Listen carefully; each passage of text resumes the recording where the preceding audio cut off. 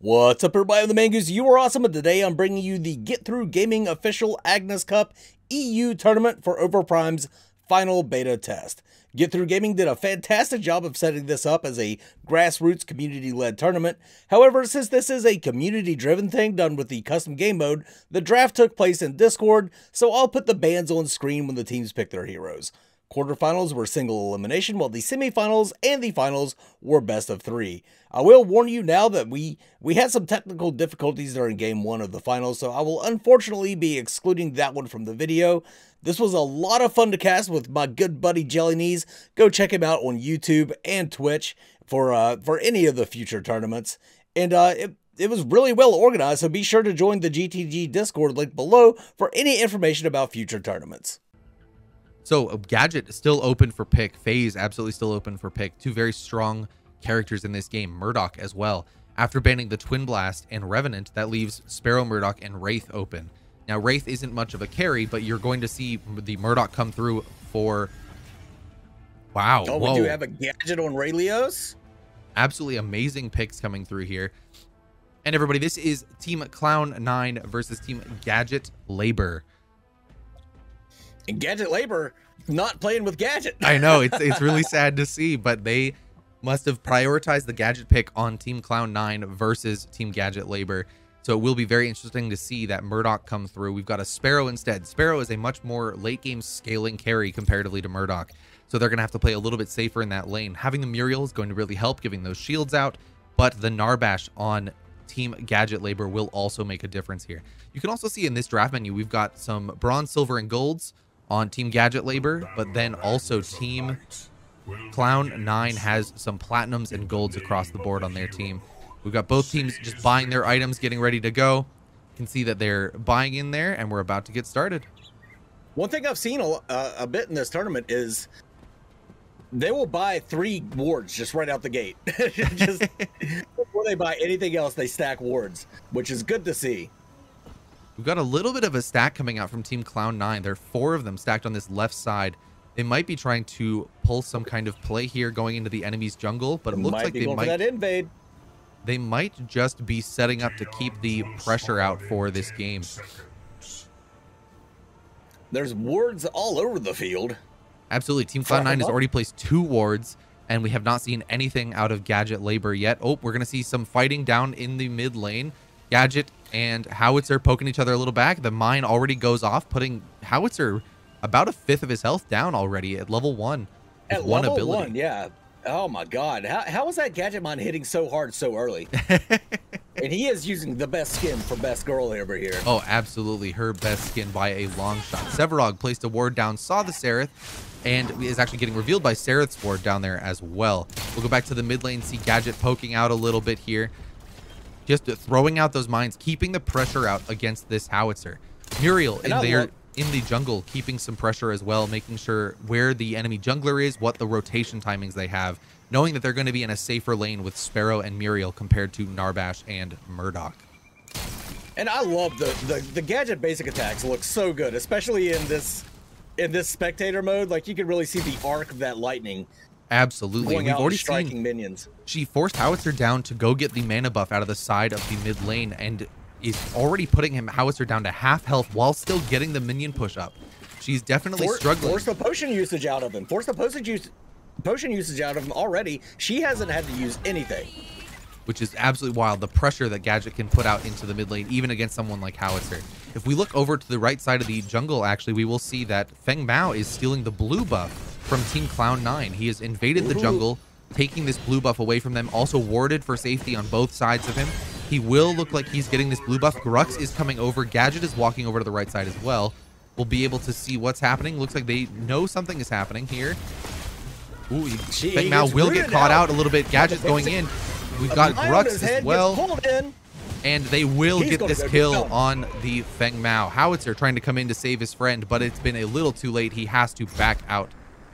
Was that blue buff worth it? No. No, it was not. I think that was a perfect ward by the Sevarog there. Probably revealed Feng Mao on his way into the jungle, and then the enemy team was able to just rotate around. They do have really good ward coverage now over this blue side of the jungle for Grux. They've got 3 wards revealing basically anywhere he's going to walk. he will be revealed. Feng Mao now back on his blue buff over on their blue side for Team Gadget Labor. And let's check in on our duo lane. Duo lane has been all the way pushed up under the tower. Looks like they will be taking this mana buff on the side of the lane, which is going to be supremely helpful to just keep them in lane a little bit longer while they have nothing to do with the minions pushed up. Mana is far more important to Sparrow than you may think because she gets a lot of poke with her right click, which requires mana. So the more she can poke, the better off she is. All right, we've got our first backs coming through from Gadget and Grux heading back into the lane. Grux was able to secure some of his jungle camps on the right side. Of course, did not get that blue buff, but it did transfer across. We've got the Gadget with 1 assist and Grux with a kill. So Gadget is back. I mean, this howitzer is just getting forced out. He wasn't able to push the lane very much, already having to go back with no mana, and Gadget's now just going to get a free push on the lane and be able to actually rotate over. We're going to see a fight break out and potentially in the left lane. Feng Mao was heading in for a gank. Let's see. Nope, Feng Mao, he's heading out. He was able to walk in there, but Cloud9 was paying attention. Grux was right there, and it looked like Gadget was ready to rotate at any moment. They may have picked Feng Mao up. Gadget might be going after Feng Mao right now. Let's see. Gadget is definitely pushing him off. He's level 3, so he's very much behind after that death from the blue buff steal. Gadget forcing Howitzer to take half health of damage in just a few abilities here, and is able to now rotate over with basically freedom. She is revealed on a ward walking to that left side, but a fight is breaking out. Grux lands a pull onto Narbash. Sparrow and Muriel helping fight that out, but Feng Mao shows up to be able to push them off of that tower. Grux is taking very little, but Gadget comes in from the side, lands the mine. Ooh, pushes Feng Mao down to low health. The Narbash goes down from Gadget as well. Absolutely incredible rotations out from Gadget. This is why you don't let Gadget through. This is why you don't let Gadget through the draft. You can't do it. She is just way too versatile, way too much damage. But now Howitzer gets to be able to free ping this lane. Hopefully he can get a little bit of farm and maybe compete with this Gadget a little bit. You can see Gadget's already basically back into the lane after that gank, getting 1 kill and pushing Feng Mao back to the base. He does get the minions, maybe not quite under tower, does get them under tower. He is manaless though, so he has to go pick up this mana buff on the side of the lane. Now, if we take a look back at that Narbash is planting some wards, level 4, trying to make sure that they can keep control on these objectives in the side. But Gadget is there, getting pinned down between the Howitzer and the Narbash. Narbash does land the thunk on Gadget, but Gadget's able to blink out. Howitzer not be able to do enough damage early on. Ooh, Howitzer ults up to the sky. He has no mana left, though. If Gadget can turn on him, get some good damage out, he will go down. Grux shows up, takes out the Howitzer. That was well played by Howitzer to immediately ult whenever that Gadget ult went down, but it doesn't work out for them. Nice pull from Grux. Narbash is going to go down to the grenade from Gadget. 2 kills to Team Cloud9, 4-0 at the moment. Grux's rotation on there was perfect to take out that Howitzer. The damage was already dealt by the Gadget, so absolutely easy kill for Grux to get in there and get back out, as well as pick up the Narbash on their way. They did force the blink out of Gadget, which is a small victory for them. I think they'll take whatever they can get at this point. How's Sevarog and Sereth going? I did not expect to see Sereth picked for the off lane. Both hitting level 6 right now. He is getting pushed in a little bit by his minions, but looks like we're going to see a fight break out. It's like they know we were watching them, Mangoose. They see us, right? They see us jump on camera, and then they're like, "Oh, perfect. Yeah, we'll absolutely go in there and check this out." But he is taking a little bit of damage from Sereth. Sevarog, building up his stacks right now, has 2 defensive items as well as his blink, just trying to slowly get built up into this game. Sevarog will not be super offensive until he is going to be in that late game point where he's got so many stacks under him, so much health, that he just turns into an unkillable monster.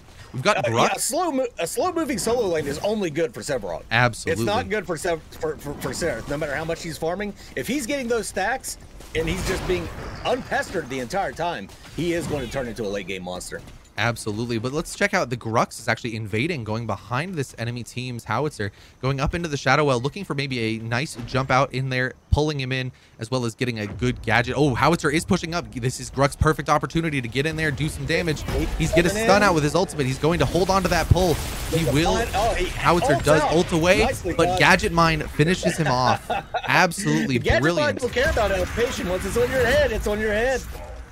We've got Feng Mao watching the Grux run through the Prime Spirit camp. Sereth has teleported across. They're setting up for this Prime Spirit. Feng Mao enters onto Grux. Grux is able to dash out. This is absolutely perfect. 4 members on the Prime Spirit. Sereth goes in alone, absolutely by herself. Gadget and Grux able to take this in, but she has to blink out. It is a 4v2 right now. The team of Cloud9 is standing by, waiting for this fight to come back into their jungle, but everyone is just escaping. Nobody wants to take this fight. 28 seconds on the portal, so no escapes there. Feng Mao has to get out with half health and no mana. Howitzer has shown back up to the fight and is able to ping Sparrow with a random R2000 rocket, but it lands. We've got everyone resetting back to their lanes. There will not be a Prime Spirit right now. That looked like a super powerful missile. I don't know. I don't know if you think. We've got also Sevarog was able to just free push because that Sereth took the side portal out to the left duo lane. That means Sevarog is able to get those minions, get under tower, and now take this free minion before he backs. If he backs. Absolutely. I mean, he's got health regen now, and he might just stay. Let's look at the minion count difference between our Sparrow and the Murdoch. Murdoch sitting at 60 minions or Tions, and Sparrow at 46. Slightly further down, but Sparrow does have 2 assists to help make up for that as well. So I would say they're about even in terms of gold count between the two. We might see a fight break out here. Oh, Sparrow steals the mana buff. Snipes it away. Oh, no, that would have been so good for the Narbash, too. Mana equals health with Narbash. She just took a lot of mana away from him. Fantastic snipe. So across the map, we're actually going to see some plays coming out here. Raelios back in the mid lane pushing out this Howitzer, but there is some dominance being set up around this Prime Spirit or Prime Guardian underling. You've got 2 wards from Team Gadget Labor on this Prime underling. Grux does not know he's revealed by this ward, but they want to make sure and keep that in mind because that is one of the strongest objectives on the map in Paragon the Overprime. Looks like Grux might be going for it.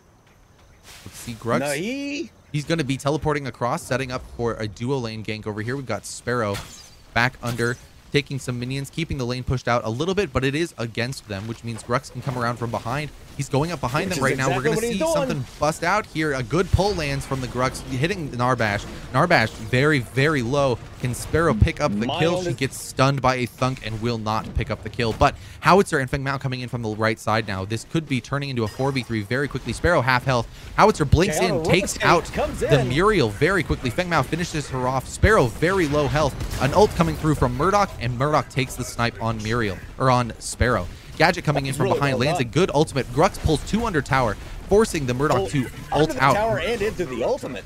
Grux is taking out the Howitzer on the right side of the lane. Gadget's trying to fight 3v1 over here, but will survive long enough. Takes the Feng Mao very, very low. Sevarog teleports across and picks up a kill on the Murdoch. That is now 3 deaths for Team Gadget Labor. Narbash is dead. Narbash is dead. Absolutely. That was an excellent gank. Very good counter rotate. That Howitzer ultimate was on point, but Cloud9 is just way too ahead right now. Absolutely. And I've been wondering when they were going to start to kick this deer, and they're finally taking it. And that was a 4-for-3 trade, or 4-for-2, I apologize. Muriel and Sparrow going down on Team Cloud9, and we've lost the Feng Mao, Howitzer, Murdoch, and Narbash for Team Gadget Labor. We will see the Prime Spirit go down here. Basically no contest here. 4 members from Team Cloud9. Everyone's still resetting on Team Gadget Labor. Murdoch back into the lane. Narbash coming through the jungle. Howitzer back into the mid lane. And Feng Mao back into his jungle as Team Cloud9 resets a little bit. Actually, only Gadget goes back. Surprisingly, he's only a member of her team after that fight to go back. But Gadget sitting at 4 kills, 0 deaths. Absolutely dominating her mid lane. Went back. They just didn't go back the nice way. Gadget doing very well for herself. This is, I mean, Gadget is a very, very strong pick. We might see out of the other team here that they're looking for a Prime Spear or Prime Guardian under. Labor's setting up around that Prime Guardian. Let's see. They might just be checking it to make sure that the enemy team isn't taking it. Sevarog trying to keep eyes out. He can see that there's someone in the bush behind the Prime Guardian underling pit. We've got 3 in the mid lane with now Narbash, Howitzer, and Feng Mao is on his way. Narbash is heading left though. They might be trying to set up for this. He does not walk on the ward, so they don't know that he didn't leave, but Gadget can see the bush twitching right here. We might see a fight break out. Narbash is waiting for a good thunk to come out of this, and he misses the thunk, unfortunately. Went right by her head. That had to have scared the shit out of Raelios on Gadget. All right, we see that Sereth is actually clearing wards on the other side. She placed a ward herself in this deep bush and clears the ward. Sevarog coming down. It might turn into a fight here. Feng Mao actually just teleports out. Grux and Gadget heading from mid lane to the right side. We're going to see a fight break out here. Sereth caught on the wrong side of the battlefield, but will escape because Team Cloud9 is not aware that she's there. She's able to walk out while they keep some vision on the enemy team. Gadget Labor playing very cautious right now, and I think that's advisable. They're kind of getting dunked on a little bit. They need to just reset, farm up. Oh, the Prime is being taken by Grux, but he leaves it. They've got some wards on the map. So they're able to see all 3 members that are currently on the right side of the map for Team Gadget Labor. They have 4 members across. Sparrow teleported across from the duo lane, leaving Muriel by herself, but is now able to help contest on this Prime Guardian underling. Oh, we have a teleport across from Narbash. Narbash in the pit. Grux diving back in. Let's see what's going on. Narbash takes a lot of damage without any recourse, really. Sevarog able to knock him back, keep him out of the fight. Howitzer ult comes in. Prime Guardian underling under 1,000 health, chasing around. Gadget ult comes through. They do pick up the Prime Guardian underling. Feng Mao stuck in the pit now by himself, takes damage, will go down. 2 members for nobody, and the Prime Spirit underling, or Prime Guardian underling, I apologize, go to Cloud9. And that Gadget ultimate, while it didn't hit anybody, it kept them from pushing forward to try and take that Prime Guardian underling from. Oh, we're going to get an immediate drop in the mid lane. Now, that wasn't an ideal drop. There was more damage left on the table by that Prime Guardian underling. By dropping these underlings on the tower directly, it does immediate damage to the tower, rather than waiting for a charge to go off. But they do get that mid lane tower. They are pushing it in slightly, trying to keep some pressure on this mid lane while the Prime Guardian underling is pushing up. But on the right side, we do see that their Prime Guardian underling goes down. Right side, we're going to see a fight break out. Muriel lands the stun on Sereth, and we've got Sevarog looking like he may be backing, but he might just take this health buff for himself. They're trying to keep pressure up on all lanes right now. Muriel is far stronger than I've been giving her credit for. I played her last night, and holy crap, is she strong. The range on all of her abilities seems to outrange everybody else in the game, especially her right click, which seems to travel across the map to give your friendly shielding. Across the map, through terrain, you can shield people from anywhere with Muriel. We see a whiff of the subjugate from that Sevarog. However, he is just in there trying to get some stacks since Sereth backed out of her lane. Across the map, we've got the Murdoch and Narbash keeping some pressure up on this duo lane, trying to push this map up. They know they lost their mid tower, so they're trying to find pressure where they can on this map. They are down currently 9 kills in this game, so it will be very difficult to get back into it, but they're looking for the pressure where they can. Feng Mao dropping wards, checking the jungles, making sure they know where everyone is. We've got the Narbash playing a proxy for that Muriel, not letting her back into lane. She will have to walk the long way around, while Sparrow and Murdoch duke it out in this side lane. One thing I love so far from this game, Mangoose, is we're seeing so much ward coverage from these teams. You can see the slight blue and red outlines on the map, and you can see on the mini-map the amount of wards that are being placed. We've got a Narbash coming in on this right lane for Team Gadget Labor in the duo lane. Let's see if anything will come up. He got picked up by a ward and immediately stunned out before he could do anything with his thunk. Which is just absolutely incredible. We've got Grux on the left side of the map. Wards win games. Absolutely. Gadget now rotating to the left side of the map. Murdoch is backing. This might be a good opportunity for Sparrow and Muriel to push up without really the threat of taking damage from Murdoch. Looks like they're slow playing it a little bit. Still 6 minions pushing against Sparrow's 4 minions. Now down to 3. We've got Grux now in the enemy jungle, taking some jungle camps away from Feng Mao. Oh, I lied. He's just watching the plays, waiting for someone to push up, see if they can make it through. He is spotted on a ward. There is a portal for Narbash to take. Narbash does go across the map into Sevarog's face. Sevarog is fighting now. Sereth and Narbash get from Sevarog. Nice bat away. Oh, he's got him body blocked now. But the fat boy is a quick boy, and he is using his ultimate. I think this might be a bit of a wasted ultimate from Narbash just to escape from the Sevarog. Sevarog, especially having the escape tools and the just health pool that he has. But across the map, we're also now going to see a Prime Spirit or Wind Spirit go down. And we've gotten to basically no contest. With 3 members of the team on the right side of the map, it's very difficult for anything to happen. Howitzer does get caught out in the jungle here. He is pushed way too far forward for how his team is doing right now. And I don't think he's going to be able to make anything happen. Nice ultimate, but of course, he had a mine on his head when he ulted, so he just dies in midair. Back across the side, we've got Feng Mao and Sereth now duking it out with the Sevarog. Sevarog holding his own very well, low on mana, but does take half health of that Sereth. Feng Mao now pushing in. Grux now also back into the enemy Feng Mao's jungle, trying to keep this Feng Mao behind. A very strong Feng Mao will be a problem late game no matter what. So if you keep him behind throughout the entire game, He's able to hold on. Ooh, Feng Mao does get caught out by 2 people. We've got the Grux going in, a mine on Feng Mao's head. Gadget. Oh my gosh, the damage. And here comes Muriel in to save the day in case it's necessary. Of course it's not necessary. And they take out Feng Mao. They take his jungle. They take his life. Poor Feng Mao.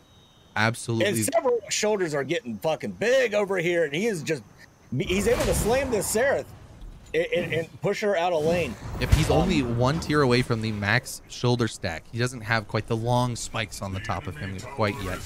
Absolutely crazy so far. They're going to put some pressure out onto this tower in the right lane. That means they will take tower in the right lane. We've also got Sparrow taking tower in the left lane, so they will control all 3 towers now. Are down for Team Cloud9, or for Team Gadget Labor rather. Cloud9 ahead at 13-2. They have 0 damage on their towers. Like 0 damage on their towers right now. The ward coverage absolutely against Team Gadget Labor right now. It is very much a game where they're hoping that Team Cloud9 messes up more than it's going to be easy for them to get back into the game. They can't push up very far. Team Cloud9 has shown rotations to be their strength. They're passing along. They're rotating immediately as needed when this game goes out. We're going to see some very interesting plays, I'm sure, coming up here as we get into the team fight part of the game. No, I mean, we're talking about how powerful Gadget is, but Rayleos is just an excellent mid laner in general. We saw him, well, I saw him in the first match just dominate with Howitzer, but you can't let a guy like that get a hold of the highest, probably the most powerful hero in the game. Absolutely. Sparrow holding her own on these minions, just trying to keep the minions from crashing onto the tower. On the right side, we've got 3 members stacked up in Sevarog, Muriel, and Grux, waiting for that second Prime, the full Prime Guardian to spawn.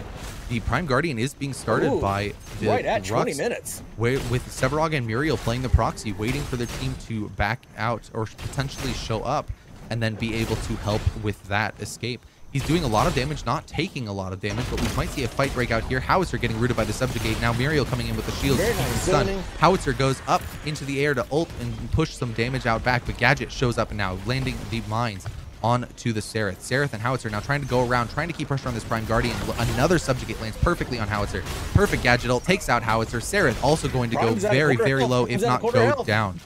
We're going to see now the rest of Team Gadget Labor show up. Seraph does not make it out. Gadget picks up the kill and the Prime Guardian goes down. That is 2 kills for nobody and a Prime Guardian for Team Cloud9. Feng Mao caught on the wrong side of the jungle. Now Gadget may be able to take him out, but Gadget goes for the mana buff instead. We're going to see mid lane pushed out now. The Prime Guardian does do initial bursts of damage, and that is the we see main Grux benefit. Tower diving, but he did get thunked, and now he's getting caught in an Narbash ultimate. Will we see Grux go down? No! Sparrow picks up a Narbash kill. Feng Mao very low. The minions now actually still taking damage from this mid lane tower. They're going to hold it out, potentially tank it out. Enemy inhibitor going down. We're going to see the first inhib of the game taking out this. And Grux just standing in. He doesn't care. He knows it's going to go down. And Gadget dealt half of Murdoch's health in one Gadget's going to mine. pick up another kill. We're going to see if another kill is picked up here. Sevarog pushed the right lane all the way in, benefiting from that Prime Guardian, but they look like they are going to disengage from this fight. They laid a really great foundation, and now they're capitalizing on it and keeping that pressure up. Muriel is getting very low, but manages to ult out, saving the life of her team, and dies to a Murdoch snipe. No! That will be no. That was really well timed by Murdoch. How did he know? How did he know? Absolutely brilliant play from both teams there, but Team Cloud9 just dominating this game, slowly building their lead up, taking the first inhibitor, getting both the left and right inhibitor very low with that Prime Guardian burst, and now all the lanes are against the Team Gadget Labor. There are a lot of wards on this Prime Spirit. It is coming up very, very soon. Look at all these wards. Lit up like a Christmas tree, Mangoose. It's absolutely incredible. No, that Murdoch, there's no way he could have had vision on that Muriel, I wouldn't think. Yeah, he must have had to just guess where she was going to land. It could have been a guess that maybe the team had some vision on her because they were chasing them through that jungle. Yeah. Nevertheless, brilliant Murdoch snipe. Absolutely incredible. May help him get back into this game a little bit as he is pushing the side lanes down, trying to build up some farm. I don't have that much faith in him right now. I don't think he's catching back up. We've got the Team Cloud9 setting up for this Prime Spirit to spawn. Now, if you guys don't remember the last tournament for Overprime, Team Cloud9 was one of the finalists versus the NA team. This time around, it is separated into NA and EU, but Cloud9 has shown in the past their dominance in this game, and it looks like that is continuing. Earth Spirit has been started by Team Cloud9. They are sitting on a couple wards, so it may get engaged upon here, but we've got Feng Mao left side of them, but a full 5-man team waiting in the wings. Feng Mao coming in on this Earth Spirit, but if he steps out too far, he might go down here. He does have to teleport out. He is just trying to stay away from this Prime Spirit, maybe try and go in for a cheap steal. Oh, but it does not work. Team Cloud9 will take him out and land everything on him, taking out the Feng Mao. I think at that point, Feng Mao probably should have just given it up to him. He was 1v5 in that fight. The second he had to teleport out initially, he should have just accepted it and went back, but giving another kill to Team Cloud9 just propels them even further, and we're now in a 5v4 for the next 18 seconds. This is the point in the game where your mental's a little broken and you start going for those Hail Marys like, you know what, at least I'm going to steal this from them. You know what I mean? Yeah, you may have beaten us, but I stole that Prime Spirit from you. But yeah, it didn't work out for him, unfortunately. We've got the mid lane Super Tions all the way pushed up into the inhibitor. So now Team Cloud9 can just 5-man one of these lanes and push it down.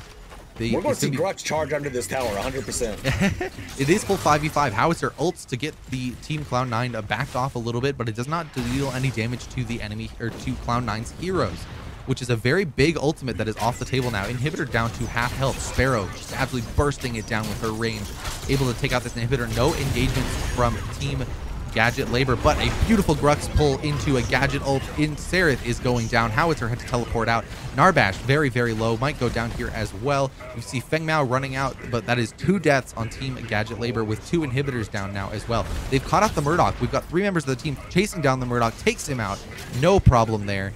That is now a 5v2. They're going to work on this right inhibitor while Severog just tanks it out, but they look like they might just end the game with their minions pushed up through the mid and left lanes. These Grux pulls into the Gadget Ultimate have been devastating, absolutely devastating this entire match. Absolutely. Enemy core taking lots of damage very quickly, down to 50% already. This game is coming to a close very rapidly, 20-3. Let's see, 20% down. They're just going to push it down, and this will be the end of the game. Victory. Great game from Cloud9. Gadget Labor, they stuck in there. They did their absolute best. A lot of respect for some of the plays that they made. But yeah, Cloud9 just charges through. They were the best team in the last tournament that we did. Best EU team. So we kind of expected them to do well here. Yeah, when we look at these damage charts, I mean, you can definitely see the dominance that Gadget's able to assert in this game. She did almost 25,000 damage to heroes. The next highest would be the Grux on Team Cloud9 at 13,000. So she's almost doubled the damage in the same amount of time as that Grux. And Grux was in almost every single fight as well. So Gadget definitely putting out some strong plays there.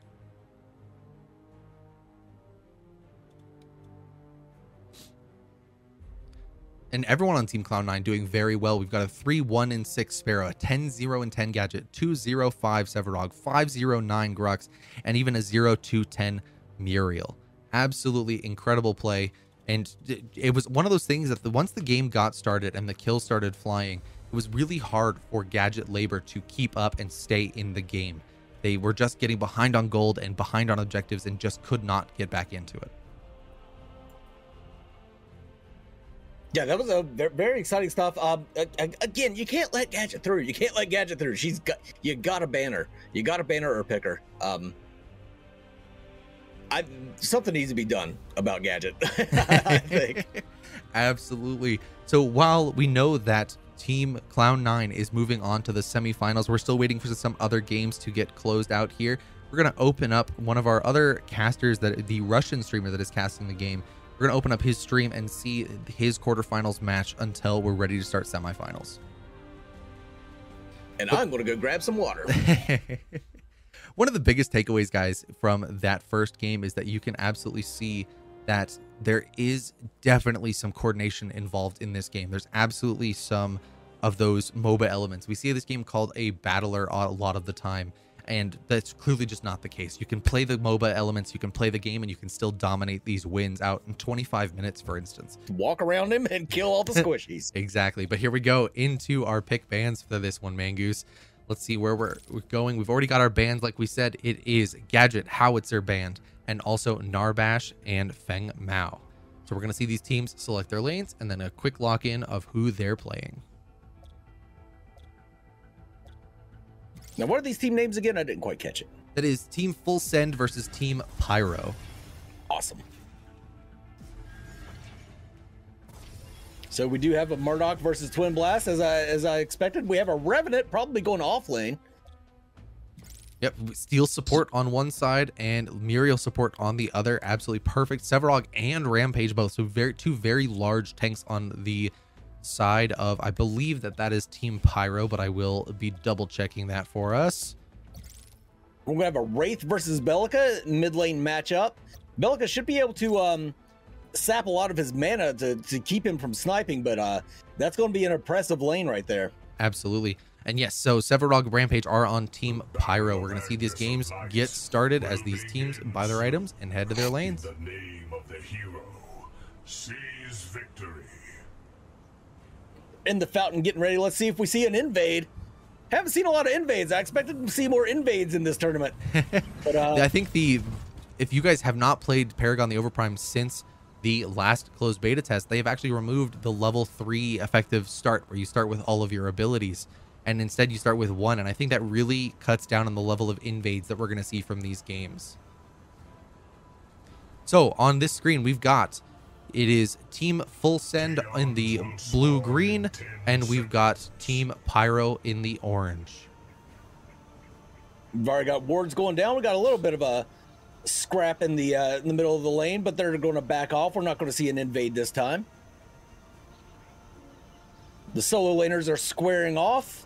Looks like we're going to have a leash for red on Full Send's part, and we got a leash for red on Pyrogen's part. Pyro is actually on blue, Mangoose. This is an asymmetric map. My bad. Come on, play the jungle My sometime. bad. Yeah, I don't fuck around in the jungle. What are you talking about? All right, the Bellica is there in the mid lane already, getting a slight push on the Wraith, but everyone is now walking to their lanes. Jungle camps full spawn, side lanes pushing into each other. We've got a Revenant off lane versus Sevarog, Steel Murdoch versus Twin Blast and Muriel, Grux is versus Rampage in the jungle, and then Wraith versus Bellica in the mid lane. Grux does not know he's standing directly on a ward, does get pushed out of there.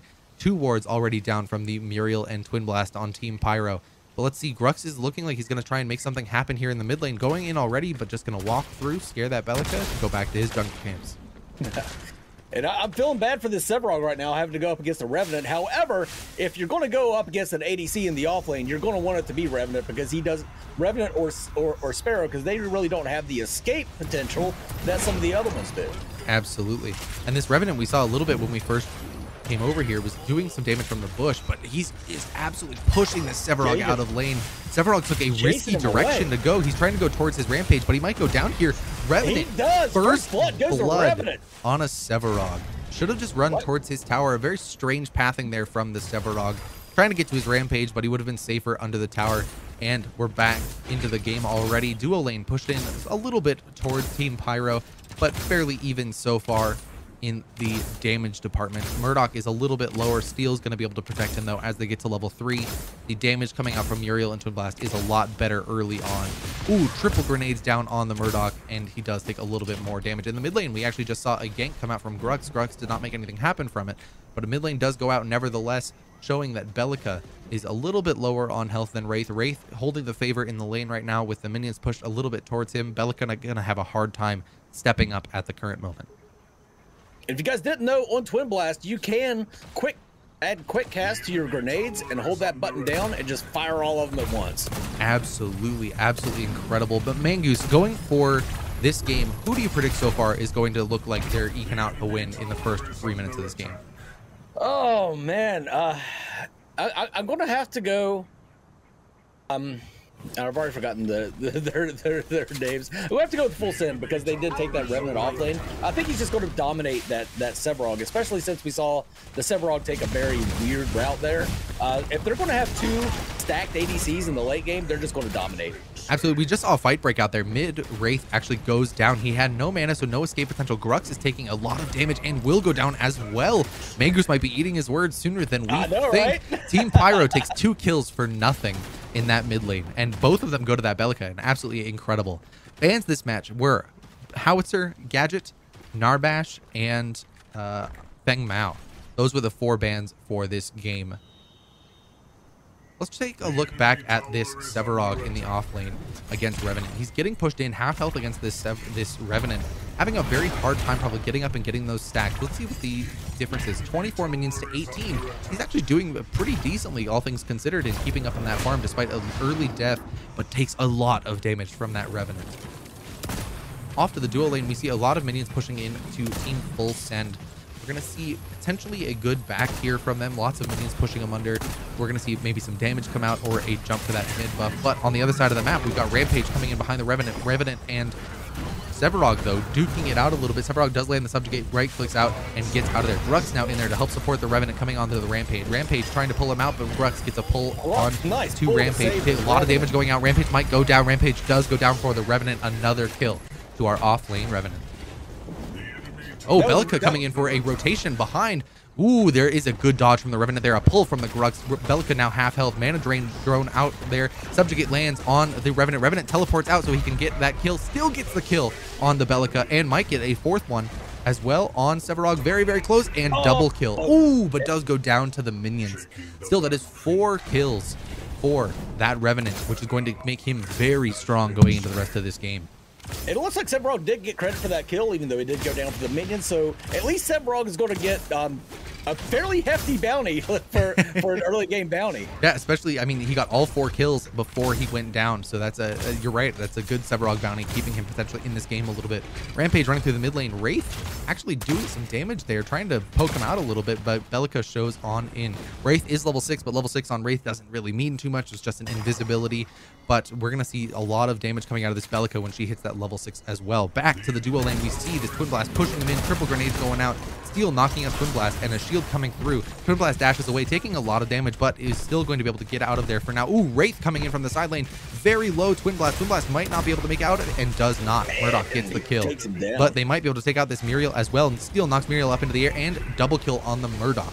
She was just deleted off the map. She just melted right there. Holy crap. Absolutely. We see a Prime Spirit being started. That's the downside of Muriel. She seems to be the squishiest hero in this entire game. But a lot of that is due to her ultimate coming into the middle of a team fight. And it just places her wherever her ultimate was. So she often gets just chewed up by enemy teams. Absolutely. We see that there is a 2v4 going on here for this Water Spirit. Water Spirit down to 1500 health. Rampage trying to stay in there. Bellica coming from the other side, but Twin Blast running in as well, trying to get there for the fight as soon as possible. Water Spirit does go down. Bellica executes the Murdoch with ease and precision. Wraith with no mana gonna struggle to get out of there, but does dodge the abilities very beautifully with Bellica and Twin Blast chasing him down. They do pick up that kill on the Wraith, however. We've now got Bellica, Grux chasing down the Grux as well. Rampage, perfect rock into the Grux, takes out the Grux, evening this game out to 6-6 on kills, but Water Spirit does indeed go to team full send. You love to see those Rampage rock kills. You love to see it. Oh, absolutely. Let's check out this off lane once more. Revenant still just putting the pressure out on this Sevarog. Sevarog has to run out of there to survive, but Revenant's going to be able to push in the lane with relative ease. Back in the mid lane, we see the Bellica pushing up the lane now that she got some favor under her. She's still sitting at half mana, will be able to put out some pressure. Now is also a level up on the Wraith, despite being a level down a minute ago, is now picked back up with those kills they picked up in the duo lane. Murdoch, though, chasing down off of this mana buff, trying to deal some damage from that bush while they're taking the mana buff, but does not get too much for it. Muriel, just over half health. Twin Blast still doing very well and picks up the mana buff for himself. Steel tried to come through the bushes to set up that bush gag. No, he's just going to stroll right into lane. He doesn't even care. And they're pushing into this tower. They do have the Prime Spirit right now, which is weakening this tower, so that tower is going to take even more damage than normal. Oh man, Revenant picks up another kill. This Revenant is just so fed right now. They need to do something about him. Revenant actually took the tower. Did not get a kill there, but is getting jumped on by the Rampage. He does ult the Rampage. Now, Steel and Sevarog going at it. Steel does take the teleporter across to help support the Revenant despite that, but Revenant still survives in the ultimate. Will potentially take out this Rampage, but Bellica shows up from the mid lane. Grux shows up from the jungle. Grux picks up the Rampage kill. Bellica looking for that kill on Revenant. They try to take the portal. The portal's not available. Subjugate landing on the Revenant. Takes out Revenant. Bellica and Sev knocked into the air by Steel. They may pick up this Bellica kill here. Grux fighting it out. Mana drone down as well. But Wraith picks up the mid lane kill from a rotation. Sevarog now going to struggle against 3v1 and gets knocked up into the air by Steel. Knocked back and will indeed go down. They were just playing volleyball with him for a second there. They had him knocked around all over the place. Absolutely. Very nice rotation. But we're going to now see a Prime Guardian underling as well be taken by this team. Despite they're on a ward, they're just taking the advantage of getting those 3 kills to take this Prime underling. Rampage coming from the mid lane to the right side. We may see him get here in time, but it'll be very close. About half health on this Prime underling. Grux and Wraith pushing it down together. Rampage showing up. Steel is now backed and coming through the base, but Twin Blast teleports from the Prime Spirit Pit over to the Prime Underling Pit. Wraith is going to take a lot of damage from this Rampage. Muriel coming in with an ultimate. Beautiful knockup by the Muriel onto Grux and Steel. Rampage now in there. Grux very low. Smites away the Prime Underling for health. And ooh, which team did it go to? It has not quite said yet. It does go to Team Pyro. Team Pyro being the second to engage on that, but a fight breaking out. Bellica now taking a lot of damage, has to teleport out. Grux running away. Revenant still doing lots of damage in the background. 2 kills for Revenant now so far. Now he's stunned or rooted that Rampage, through Rampage being in travel mode. We're going to see potentially 2 more kills being picked up here. Dude, Bellica went the wrong direction. That is 3 kills for Revenant during this fight. We're going to see a 4th kill for Revenant during this fight. And mid lane, we now see the Sevarog fighting with Steel and Wraith, and Sevarog does go down to Steel. 5 kills down, but Team Pyro does pick up the Prime Underling. I'm not sure who grabbed it. I'm not sure who picked it up in that fight, but somebody's got it on him. Steel does go in with an ultimate there, trying to deal a little bit of damage to that Twin Blast. Twin Blast is safe under tower, and Muriel is able to shield him away from any further damage. Let's see if we can track down who on Team Pyro has picked up that Prime Orb, and it is the Rampage. Rampage is carrying the Prime Underling Orb. May look to drop it right here with the whole team backing. He does indeed. He drops it in the middle of the lane, pushes his minions away, but will get a full charge onto this mid lane tower with nobody to contest at the moment. Bam, lots of damage onto the tower. 3 members of the team pushing it down. They maybe will pick up this tower. Again, though, missing out on damage by not dropping it directly on top of the tower. Correct, Magus. And we're going to see some stuns coming out. They're trying to just negate some damage from the Prime Underling. Revenant, or Murdoch, kills the Twin Blast by coming from behind, but is going to take some damage and die himself to the Rampage. Rampage getting out of there very carefully. Wraith now having to run away. It's going to be, that was a trade 1-for-1, but the tower does go down in the mid lane and some damage done to the inhibitor for Team Full Send. That inhibitor took about 2/3 damage there, it looks like. It's actually something that's slightly deceptive on Paragon. The Overprime is any damage done to the inhibitors lowers it by about 1/3. So we'll fly on over there. We'll see there. It's a little under 1 tick. It's not quite 2/3. It's a little inhib tickle. Not much. But they will have another opportunity for inhib damage. Yep. They will have another opportunity for a Prime Underling later in this game. So they may be able to use that to their advantage. Prime Spirit is coming up soon. Steel trying to set up for it. Murdoch there as well. But it looks like Team Pyro is also trying to wait for the Prime Spirit to come up and group together. We've got full 5-man on the left side of the map for Team Full Send. 4 people on the map, the left side or mid lane for Team Pyro. Looks like they're just repositioning right now. You got a little bit of a lull in every game where both teams don't quite know what to do, and there's no objectives on the map to take. We do see a lot of wards down. That's what allowed that steal earlier for Pyro, was they had that ward down on the mini Prime. Absolutely. Rampage does take half health and damage. Whoa! We see a Bellica go down almost seemingly randomly from the Revenant. Revenant now caught out 2v1 right now, but is very strong. Does get out of there a little bit. Hiding in the bush, does get stuck by the Rampage, but Sevarog is there, does not do a lot of damage. The team coming in to help Revenant get out of there, and sure enough, he does. Murdoch picks up the kill on the Rampage. Now they're stuck between the team of Pyro, but Twin Blast, half health. Sevarog, half health. Muriel, not doing a lot of damage. It's going to be very hard for her to get in there and do anything. Water Spirit has been started, and Wraith teleporting to the right side of the map. Bellica has respawned as well. Twin Blast has to go back to base. This Prime Spirit is already below half health. This will go over to Team Full Send. It seems the Full Send knows that their win condition right now is Revenant. And they're doing everything they can to protect that Revenant. I mean, this Revenant's already got 2 items at 9-2 in his KDA, Mangoose. Absolutely incredible gameplay from this Revenant. Doing very, very well for himself. Let's see what we've got on these teams making something happen. Grux running into his jungle a little bit below half health. We've got the duo lane still here. Wards everywhere on this map. I'm loving the ward coverage that we're seeing throughout this game, Mangoose. It does hurt my little Paragon heart to see tanks just get bullied by ADCs in the off lane, but it happens. It happens. There's the so way you much, counter though. that is your jungler. If your jungler is on top of it, and that you have an ADC like Revenant that has no escape, the jungler should have been on top of him this entire match and just shutting him down. And we're seeing even now that the win condition of Revenant is being played so effectively that the jungle is just giving him his farm, just saying, please get stronger. We need you to be able to just take out the enemy team more so than you're already doing as well. Absolutely incredible work so far. Eat, I want you fat.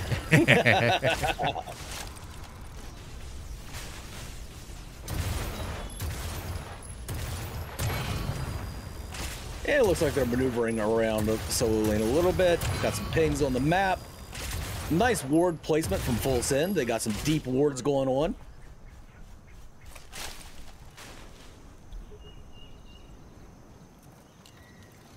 Those wards are picking up everybody, but the ward is finally down. And Revenant just continues to jungle. Absolutely. We're going to see on the left side of this map, we're going to see the duo lane starting to become pressured. We've got 3 members of Team Full Send over here while they're trying to just defend this tower. They know that this tower, they want it to go down, but right lane's getting pushed in heavily by Revenant. Severog's got to go deal with that. Revenant may be able to teleport across. He's just going to take the enemy jungles now. We're just going to see a fight potentially break out here. Oh, we've got Bellica doing some work, taking a lot of damage out on the Wraith, but they're able to back out a little bit here. Grux is on his way from the mid lane, but may not be able to make anything happen. A good dissuade of the fight here from Team Pyro. And Rampage did have to use his ult right there, but was not effective. We got Grux waiting in the wings. I've been expecting Grux to do a lot, and he has done a lot in this game. I mean, he's been saving people left and right. I'm sure we're going to see him be very productive towards the late game. Whenever you're fighting under those towers, and he's pulling everybody into him while tanking tower shots. That seems to be how Grux is played in these competitive games. Absolutely, and we're going to see this tower being potentially pushed down from Team Full Send, but maybe in the mid lane we're going to see something go down here as well. Revenant gets the perfect subjugate landed on him. Revenant taking half health. They're putting out a lot of damage on this Revenant. Revenant does want to take out the Bellica as quickly as possible, does get the kill, but goes down himself. Muriel coming in for the ultimate onto Grux. Grux is going to take a lot of damage now as well. Severog, Rampage, and Muriel in the mid lane. Their damage is now missing though. Bellica going down is going to be a big problem. Grux landing a beautiful pull, but taking a lot of damage in the meantime, and Wraith will go down. Grux very, very low. Steel now in there, but 4v1 Steel is going to have a very hard time. Team Pyro is doing a great job of manipulating these maps and these fights into their favor. They're rallying up. I like it. I also like the decision of that Revenant. He knew he was dead, so he just went ahead and tried to at least get a kill out of it, and he did. So he maximized his death. Absolutely. We're now going to see the mini prime. Yep, a mini prime coming through from these teams. And this is, Pyro could use this to push down an inhibitor, so this is absolutely a favored fight that Pyro wants to take in this game. See, it looks like it's going to be completely, oh no, it's not completely uncontested, but they do get it. And they get a kill out of the deal as well, And as Grux goes down to Severog. I mean, for the favor that Team Full Send had put up early in the game, they're slowly losing it by losing both of those mini primes. That's going to be a lot of damage put out on their towers. That is going to be really hard to contest. And they are zeroed in on this Revenant now. Like, that fight in mid lane, whenever they took out Revenant, the rest of the team went down so easy. If they can just take Revenant out of these fights, somehow, they're definitely going to have a huge advantage in the team fights, because Full Send is investing so much into this Revenant. Absolutely. Revenant just absolutely dominating this game. 103 minions. Oh, they dropped it on the left lane. I'm trying to get over there. Let's go. All right, drop the mini prime on the left lane, and that will take a lot of damage down on the tower. Revenant gets a kill on the Bellica. Absolutely dominating this game. The Revenant is in his ultimate here. We're going to see him pop up here in just another moment. Gets a kill onto Twin Blast. Very, very low, though. Getting chased out by the Muriel. And the Rampage and Severog are also trying to get in there. They want that Revenant to go down. They want that gold bounty from him. But Revenant will be able to walk out a little free, but just still played it very close with that Twin Blast fight in his ultimate. They're still chasing him a little bit. They're still looking for him. They want that Revenant bad. Revenant's still running away, trying to get to safety. Severog chasing him down. Prime Spirit has now come back up. I do think that mini prime, that prime underling was actually a little bit of a waste, Mangoose, that they just dropped it in the side lane there. very shortly after they took it, they had plenty of time to still set up for a good push in the mid lane or something else. They did get this tower in the left lane or in the duo lane, but I feel like they could have definitely received a lot more for that. I think they could have gotten an inhibitor out of that if they would have played it right. I completely agree. Now we've got wards dropped on here. Steel's getting stuck behind Sevarog. It has to jump out of there. It could turn into another team fight here. 4v4 already on the map. Revenant across the map, so 5v4 now with Muriel ult in play. Where Revenant's not anywhere nearby, and that's a good chunk of full sends damage. We got double wards on the map right now in the same location. Love to see the overwarding.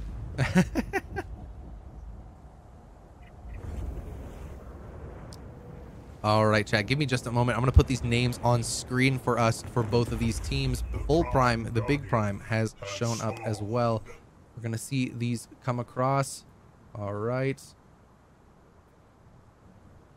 Looks like a little bit of a mid lane fight. They're trying to push in this duo lane and try and take a tower off of Pyro. Absolutely. Team Full Send on the left, Team Pyro on the right, everybody. There we go. We're back into the game. Let's see what's going on here. There is a Prime Spirit up for grabs here. We've got, ooh, Murdoch getting caught out right here. We're going to see him get pushed back. Lots of damage coming out from the Twin Blast. This is a 3v4. Murdoch does go down to the Twin Blast. Lots of damage put out from Team Pyro, but not too much coming from that Murdoch. Steel has to back out now. Revenant now caught on the wrong side of the jungle, hanging out in that bush, but does have to run away. We're going to see a potential team fight come out here. Grux fighting it out in the middle there with Rampage and Sevarog, but still not a ton of damage coming out there. Revenant is chasing around this Bellica. Ooh, does a half health shot on that Bellica. Absolutely. Ooh, that had to be that fourth shot out of the pistol, man. Holy crap, that just deleted her. Grux has to get out now, but Revenant picked up another kill. Murdoch is back on the map as well. Twin Blast very low. We could see a Murdoch snipe coming from the far side of the map. Muriel has to ult in there, and ooh, he gets rewound. Goes back, does die. Muriel taking a lot of damage from the Revenant. Revenant getting to take out the Muriel, or Wraith takes out the Muriel with a good knock. Now Revenant taking out the damage on the Rampage. Rampage goes down. They still don't have that tower in that duo lane though, so they can't just push up. They have to go back and take these towers. But Team Full Send doing a very, very good job there of taking out. Doing lots and lots of work. Lots and lots of work right there. Oh, what is happening over here? They're still pushing up. Sevarog very, very strong, trying to push in there. Steel taking a lot of damage. Wraith has to get out of there. Steel is able to queue out, but Bellica is still nearby. Bellica might be able to take him out. Subjugate misses, does land. Does go down there. Good subjugate from Sevarog. Able to take out the Steel because they overstayed in that duo lane. Again, no minions on that tower, and that tower still alive means it's going to be very difficult. They do manage to take the Fire Spirit, however. Rux going to get caught out on his jungle camps over here by the Muriel and the Twin Blast. Goes down to Twin Blast. We're starting to see a complete turnaround, but that Revenant is still an absolute beast. Absolutely. Revenant doing lots and lots of damage. 13 and 3 with 120 minions, about to take this red buff as well.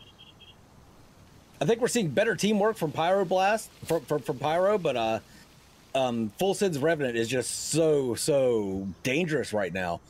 It's going to come down to if they can isolate him and take him out early. Yeah, if they get another fight like they had earlier in the mid lane, where they picked off Revenant, I mean, that could be a beautiful fight for Team Pyro right now.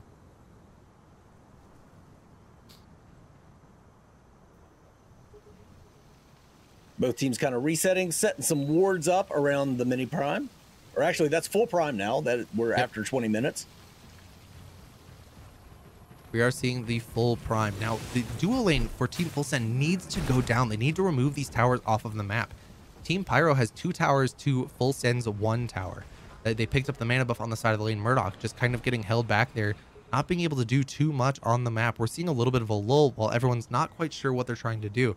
Full Send needs to be pushing for these towers while Team Pyro needs to let them take towers in return for other objectives. They can team. It looks like Rampage is in a lot of danger. Revenant ults up on him after he did a shitload of damage, and Revenant does get the kill on the Rampage while he's in his little alternate universe.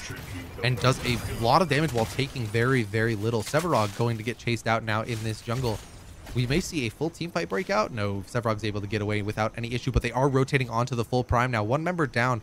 It is a dangerous proposition, especially being the jungler. It is warded.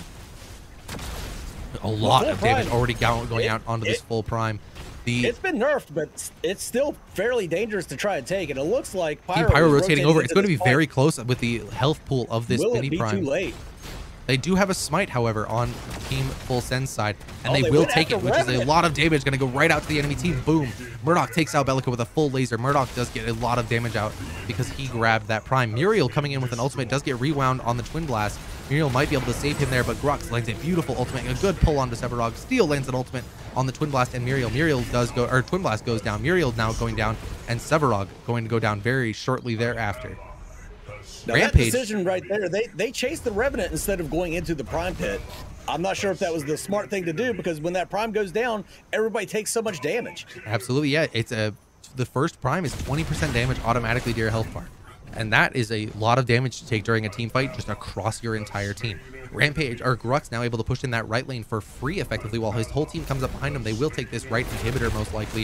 You do see Bellica coming through, but Bellica does not have enough damage for everybody. She takes out the Wraith. She will go down, however, to the Murdoch, Grux, and Steel, but there's still a lot of damage left, and they will take that right inhibitor after all. Good kill on the Wraith, but yeah, that I probably would have just abandoned that inhib at that point. I completely agree with you, Mangoose. 31-20. No objectives on the map currently other than the towers, and that is a good lane to have the inhibitor in as well, because the tower is still up for Team Full Send in that lane. So yeah, Pyro's going to have to be on top of this lane now. Poor little announcer still trying to catch up off of everything that's going on throughout this match. I'm telling you, I'm going to do an honest announcer overview, because that thing cracks me up so much. It announces the smallest things with such enthusiasm. MVP announcer right there, Mangoose. Absolutely.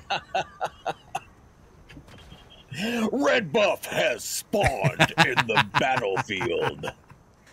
All right. Wow, okay. We're seeing Team Pyro maybe prioritize this left lane now. They quickly grab that. Twin Blast is going to teleport across instead of taking that tower. We need to get these towers off of the map. Team Full Send has finally taken all 3 towers away from Pyro.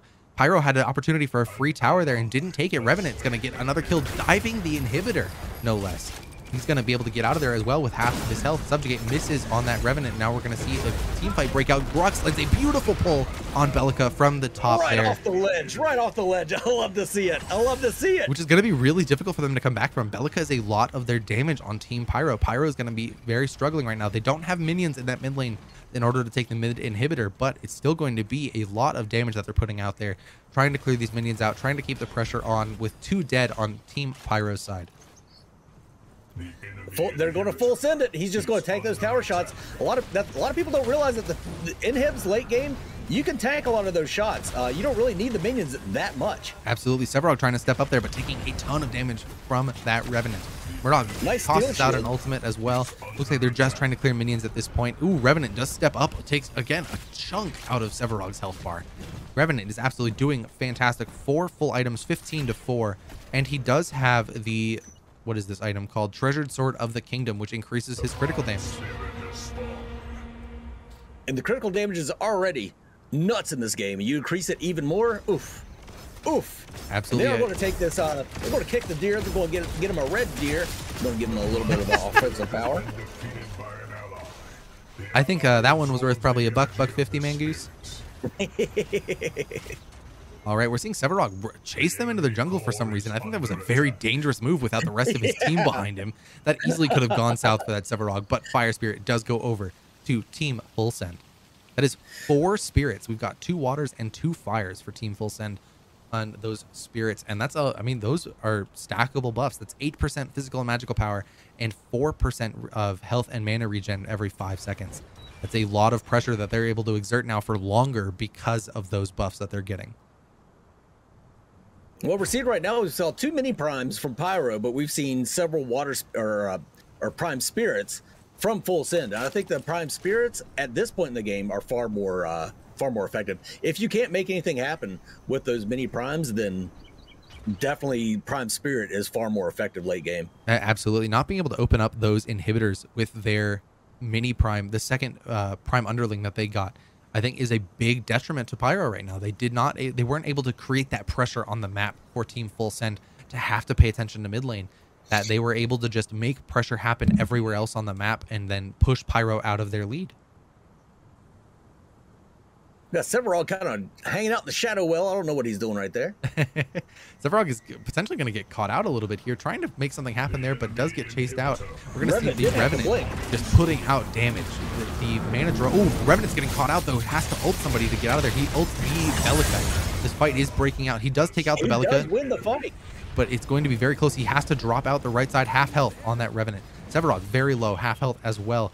Now this fight is taking a turn. Grux goes in, is able to land that ultimate. Muriel going down. Grux, Twin Blast very, very low, and Revenant's back in the fight, takes out that Rampage. This is going to be very difficult. Minions are pushing up in the right lane. They're just chasing it all down. They don't care. 5 members. 5 members dead on Team Pyro. Grux is trying to tank damage. Will he go down? He survives. Absolutely incredible. Steel doing the same thing. Minions pushing in 80% on that core. This could be the end of the game, Mangu. 6 seconds. Dude, you can't tank that core, buddy. You can't tank that core. He does run out of it. They do have minions now. They got Revenant on the core. He's going to be chunking that thing. Ooh, he's doing almost a tick per shot. Yeah, seriously. And that is going to be a win the game. Holy crap. So, in-game analysis here. I think what went wrong for Pyro, they didn't make good enough use of the mini prime whenever they had it, and I think they did not gank the crap out of that Revenant early game as they probably should have. I agree. Once that Revenant got 4 kills in the early game, they should have been focused on keeping him down as much as possible. But every time they went over there, and that also is full credit to Full Send as well. Every time that the Team Pyro went over to take out that Revenant, Full Send was right there behind him. We had the Wraith coming from the mid lane. We had Steel teleporting from the duo lane to make sure that Revenant stayed alive and got more kills. And they did just that. I mean, 18-4, absolutely dominating this game. We'll look at the graphs here real quick as well. Damage dealt to heroes, 40,000, almost 2 times anybody else in the game on that Revenant. And it showed every fight he was in, he absolutely destroyed the enemy team. And Blue Dynamite in chat brings up a great point. The game was decided when Pyro was trying to chase after Rev while Full Send was taking out Prime. 100%. That was a poor decision on Pyro's part. I know that Rev was a thorn in their side and they wanted to take him out of the fight.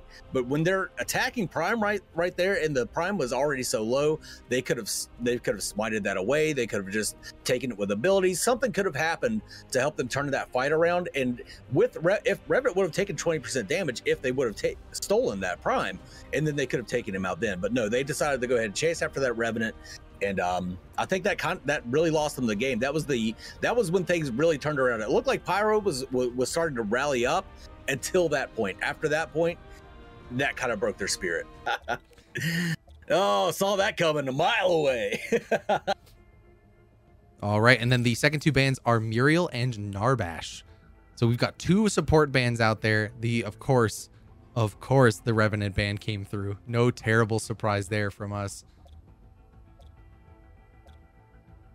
So let's see what they pick instead. Let's see what they go. I want to see what Full Send goes for off lane now that they don't have a Revenant. Are they going to go Sparrow? Is that what they're going to do? So, I mean, we saw the Feng Mao ban last game, but the Feng Mao ban came through perfectly on this one. Muriel is banned instead as well of the Narbash, and Muriel are banned. So we're going to see Steel probably and Decker on the other team. There it is. Bam.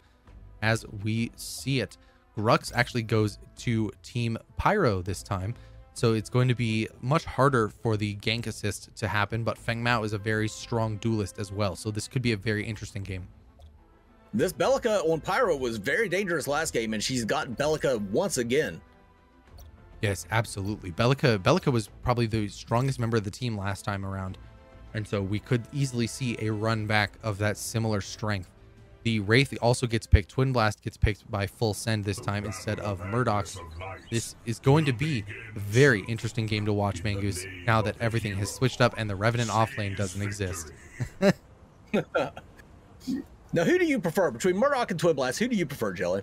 Oof, I mean, prefer to play Twin Blast. Twin Blast is so much fun. I love his right click, being able to put some damage out. I think that Murdoch has a little bit more strength comparatively to Twin Blast, with his Q rockets doing a lot of damage, his ability to send people backwards with his shield bash. I think there's a lot of strength there. honestly, I could see it being a 50-50 between the two based on pure skill alone. What about you, Mangoose? I personally prefer to play Twin. If I do play ADC, that's my top pick. That's my top choice. He's just fun to play. So interesting play here. We actually saw the ward go out from Decker on this left lane in the duo side, and then she went back to base. I wonder if she was trying to pick up another ward, that she got enough gold, or what happened there, but she did go straight back to base after placing that ward. Belica gets a good ward in the mid lane as well. We're not seeing any invades come through. We're just going to see some good old-fashioned gameplay. Now, we've got two very good team compositions here. I think Full Send edges it out a little bit for late game because they do have that steal. They do have that Feng Mao, who is always so freaking dangerous late game. Just a few items on Feng Mao, and he's damn near unkillable. Absolutely. And then, honestly, if we look at this duo lane right now, we've got the Twin Blast versus the Rampage. Another great ADC off lane that we're seeing in this game. Oh, whoa, I need to go to the mid lane. Okay, we've got a very early gank from the Feng Mao. Level 2 on Roth. Roth has to use their teleport to get out of there. Feng Mao now entering the enemy jungle. That was a very good gank. Gets a lot of the escape potential of Belica out of the way very early on in this game. So I was expecting Wraith to go off lane and Twin Blast to go duo, but looks like we got a reversal of fortune here. Even though Muriel was I was gonna say Muriel's banned this game, man. You can't have reversal of fortune in here. Absolutely. I mean, I think that two hands on the ADC offlane showed his dominance and his potential with the last game with the Revenant. And if he said, "Let me do that again, but just on Twin Blast this time," I think that that's something you have to respect as his team. And then you pick up Wraith over something like Sparrow, who's a little bit more late game scaling. Nimes XO, Narbash really worth a ban? I do believe so. His early game is strong, and his late game is also strong once he gets a few tank items on him. His healing is insane, and you can't kill him. And he's just a big body blocker that's healing everybody around him, and that just cannot die. Yep. So I think Narbash is worth a ban. Rux heading into that dual lane is only level 2, so he's going to struggle being able to put any kind of damage out. Blink coming out of the Wraith. Wraith does manage to get out of there. He blinked just in time. Oh, just in time, because that was about to hit. Steel walks right into the bush, scaring out the Grux again. Let's see. Decker throwing down the slow bubbles, just trying to check the bush. At this point, it feels like Steel's just trying to bait them in by backing in these bushes. They know he's still there. Sure enough, Decker gets a root onto the Steel there. No big deal. We're going to go check out this mid lane with Howitzer and Belica. Howitzer doing really well. Belica was forced to back. She was a little bit low health. Howitzer now pushing the lane in as well, trying to make something happen. But if we look at the Rampage, Rampage taking a lot of damage from this Twin Blast. Twin Blast also doing a lot of tower damage as well. Lots of minions still under here. Twin Blast going to be able to do a lot of damage. Feng Mao getting chased down by the Grux in the jungle as well. That Rampage, I'm not sure what he was doing there. He should have jumped in front of that tower to make Twin Blast hit him instead of the tower, and then stunned him once Twin Blast was taking the tower shots. I think that was the play there from Rampage. I completely agree. He had the mana for it. He could have right-clicked and then threw his rock for the stun, and I think absolutely done really well there as well. Feng Mao jumping in, trying to take this Grux for his lunch money, stealing this red buff away from him potentially. They're fighting it out. This is going to just be a slap fight for a little bit. Grux smites away the red buff for some health and gets the red buff now. Belica now nearby. Feng Mao going to really struggle to get out of here. Belica knocks him up and takes the kill. First blood goes to Team Pyro. I'm amazed we're 4 minutes in and we're just now getting first blood. Absolutely. And it was definitely off a mistake from Feng Mao. He didn't have anybody rotating to help him out. I think he thought that he was probably a little stronger against Grux than he was, but that Grux see Twin Blast actually going down to the Grux Rampage in the dual lane. Very close death from the Rampage, or very close escape from death for the Rampage, but Twin Blast goes down with Grux and him working together. A lot of damage went onto that dual lane tower from the Murdoch and Decker as well. Let's see if we can make something happen here. Rampage probably going to push this lane in and leave. He needs to. Feng Mao coming in very quickly. He does have a leap. Is it enough? Feng Mao dives into the tower. Does not he has to quite blink get away. it. Feng Mao takes a lot of damage there. Grux is backing as well. Really well. Yeah, Rampage did fantastic there, and Grux was backing as well, so unable to go pick up that kill on the Feng Mao Howitzer. Pushing Belica in. Belica got a kill, though, so this is definitely in the favor of Team Pyro at the moment. Duo lane getting pushed in. Wraith gonna have a hard time keeping up with minions in this duo lane. Let's see if Wraith is going the crit basic attack build instead of a magical damage build for the carry role. And it seems the Pyro has learned their lesson with that Grux rotating over to take out that Twin Blast. I want to see him harass that Twin Blast even more, though. I don't want to see that Twin Blast get as fed as that Revenant did last game, because I think a fed Twin Blast is a little more dangerous than a fed Revenant, but that's just my personal opinion. I completely agree. Ooh, getting rooted is a very bad thing for the Grux there. Grux gets the pull, but Howitzer hit level 6, able to dump all of those missiles down onto the mid lane, pushing in there. Ooh, gets the perfect knockback and will. The bounce back from Howitzer, and he secures the kill. Well-placed mine from Howitzer. That Grux took all of that ultimate damage. I don't know why he didn't slip out to the side, but he thought he was out of it. He thought he was away, and that mine placed perfectly, bounces him back in. Howitzer secures that kill. You'll love to see it. Absolutely. Every time he thinks he's out, Mangoose, they pull him right back in, and it was just beautiful to see. Probably one of the best howitzer mines I've seen thus far in Paragon the Overprime. Perfectly executing that kill, stealing the Grux away, getting the first kill for Team Full Send, and onward we go. Team Full Send did just win, but this is a best of 3 because it is the semifinals. And it looks like Pyro has adjusted well to their loss. I think they're playing a little better this game than they were the last game at this point. They rallied sort of mid-game last time, but it looks like they're doing really well this time. I really want to see this Twin Blast is pushed so far forward past mid. I want to see this jungler come in and punish him hard for that before he can go. Ooh, we got a rewind on the Grux that will just end that gank very, very quickly. But we're going to jump over to the duo lane where Twin Blast is just dominating this Rampage, just pushing him in. Again, a tank character into an ADC is just not favorable for them right now. And it's letting Twin Blast get a lot of favor in this lane. Twin Blast actually may be able to take the tower here if Grux decides to back out. But Twin Blast will play a little bit safer. Doesn't know where the enemy jungler is. Will go take the green health buff on the side lane. Yeah, poor Rampage. There's not a lot he could do. I mean, you think, well, he could just leap into him. Well, Twin Blast is just going to dive away if he leaps into him. You got to land that rock perfectly if you're going to successfully defend against that Twin Blast.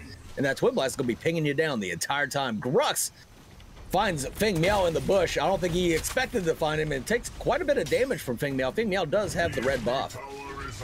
Absolutely. We saw a good rotation over from Howitzer, but wasn't able to make anything happen. Bellica now fighting the Howitzer, doing a lot of damage. Twin Blast able to take the right tower. Bellica get knocked around a little bit, but is forced away from her tower by the ultimate with Howitzer. Now they've traded positions, but Bellica has to teleport back to her lane. May be taking a lot of damage. Feng Mao might be able to go in for the execute, but does not have level 6 yet. This will be very bad for Feng Mao, but he makes it. Got it. Howitzer, Howitzer Feng Mao. Very, very low. Steel actually goes down in the duo lane during that fight. That the Decker and Murdoch were able to make something happen, but Twin Blast now here for the counter gank. Let's see if something happens through that portal. They're going to have no escape potential now, stuck between 2 ADCs in a hard place. Let's see what's going to go down. Their damage. They need to team up on one, not both. I completely agree. It feels like that was a wasted opportunity. They had both of them below half health. Unfortunately. Yeah, he was not caged in. He blinked out. Unfortunately, not able to pick up a kill there, despite them having every opportunity to do so. Yeah, that was just poor coordination right there. Each one took a different person and tried to kill them, and they got neither. Looks like they're going trying to kick the deer. Work on the Prime Spirit. I welcome this play. I think it's a perfect play for them right now. They did pick up Grux on the ward. They did not want to risk it getting stolen away from them. Now that they've been seen and it's been reset, I think they probably should just leave it alone. But Rampage coming in, along with a full rotate. This is going to be a full team fight. We just got one from Full Send still in the mid lane. Still charging through this fight. Rampage is ulted up, dealing that AoE damage, Feng and Mao they do get the kill. going down. Bellica very low. Twin Blast is now there providing the damage. Water Spirit has reset. There is no damage on the Water Spirit now. Steel able to go in there, but Steel is not level 6. Steel does not have enough damage or translation into damage with his ultimate yet. Ooh, Wraith gonna go. Ooh, Wraith gets out of there just barely. Twin Blast able to pick up another kill. This two hands absolutely dominating these games as the carry picks. We're gonna see everybody, 4 members go down, all 4 of which going to 2 hands. Quadra kill on the map for Full Send. It still did pick up his ultimate mid-fight and used it to great effect to take down Bellica there. Very nicely done. Two hands. I wonder if that's a reference to Revy Two Hands from Black Lagoon.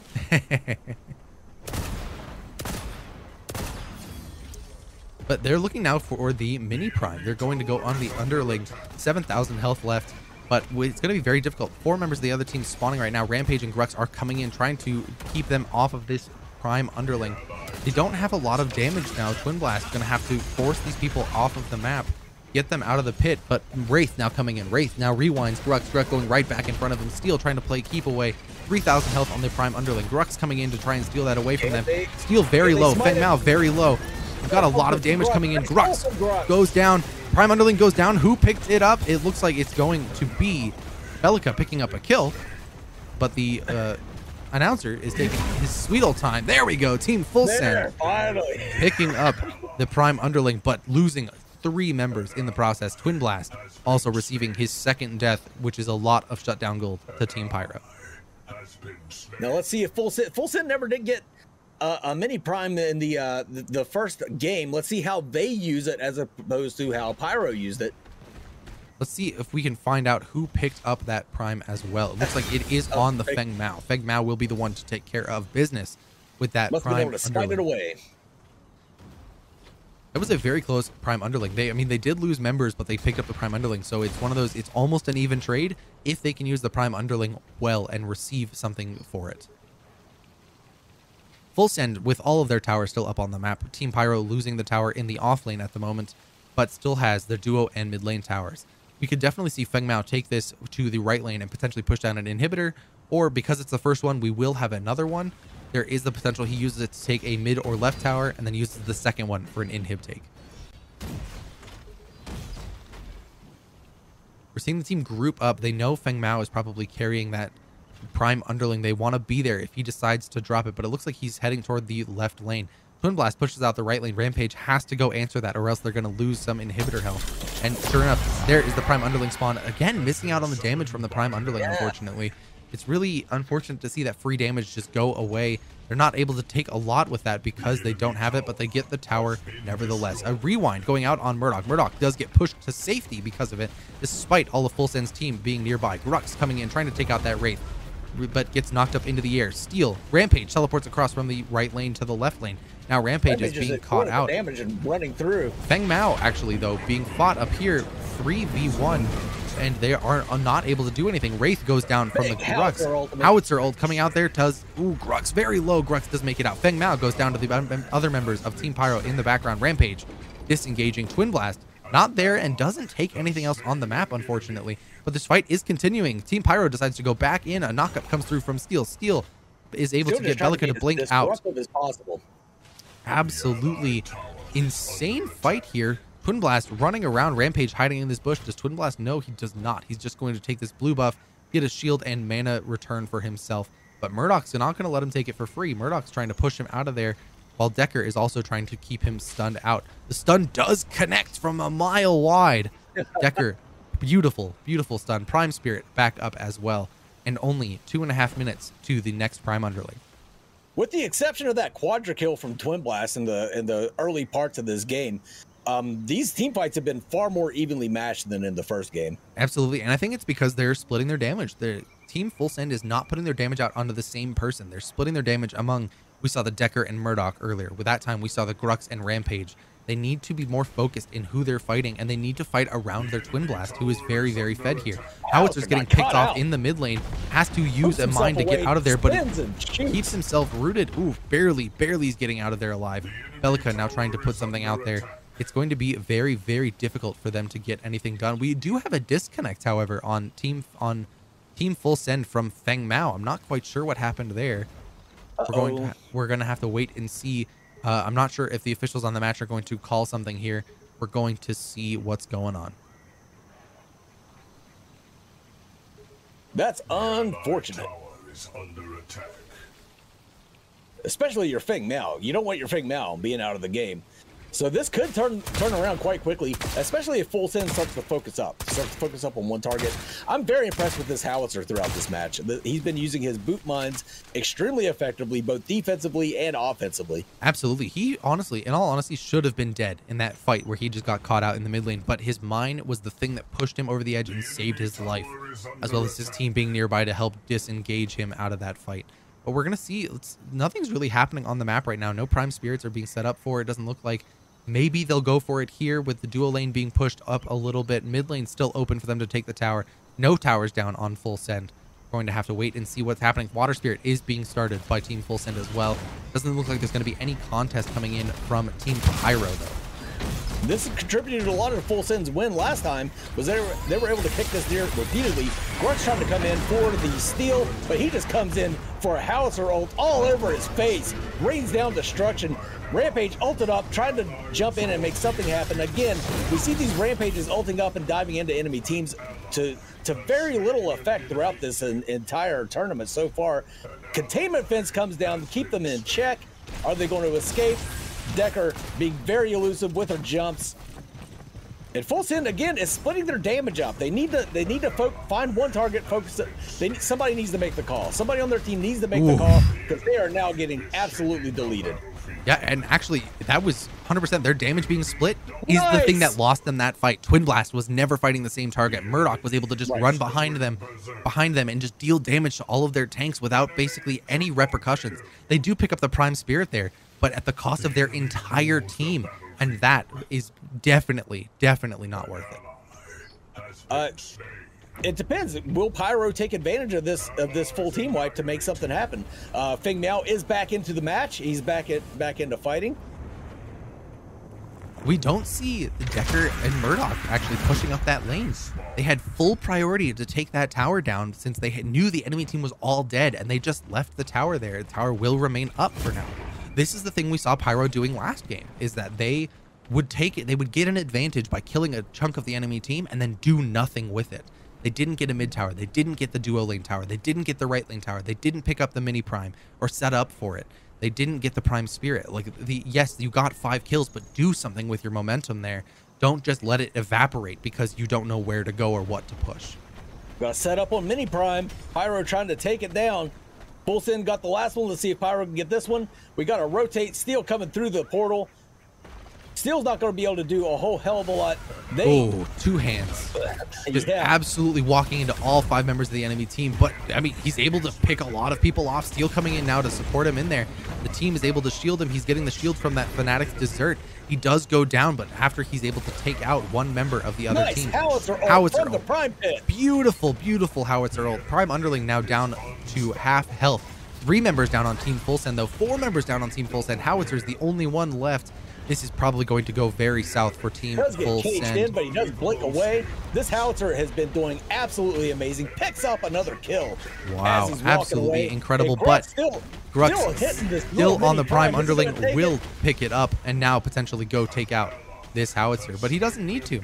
They secured the Prime Underling. That's the biggest thing. Rampage is now going to go down to this Feng Mao potentially because Feng Mao was able to respawn and get back involved in this game. A very, very dirty fight.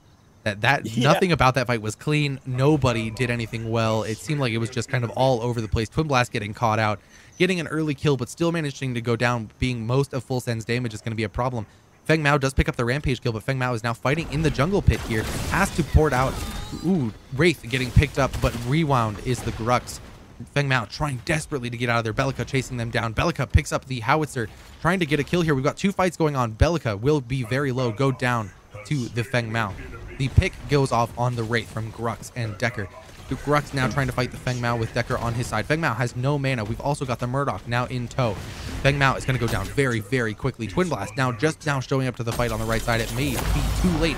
A Prime gets dropped for the Steel's damage. That actually was a decent Prime Underling drop, but he's going to take a lot of damage in the meantime. Grux needs to get out of this fight. Murdoch needs to get out of this fight. They need to make towers happen. Decker takes out the Howitzer in the jungle while Twin Blast picks up. Uncontested on this tower right now. Murdoch. It should be noted that if you die and you have that mini prime buff, you retain it, you keep it. But I think it was a good idea to drop it in that fight just now, just so that it does get dropped and does get some value, and it does get a tower.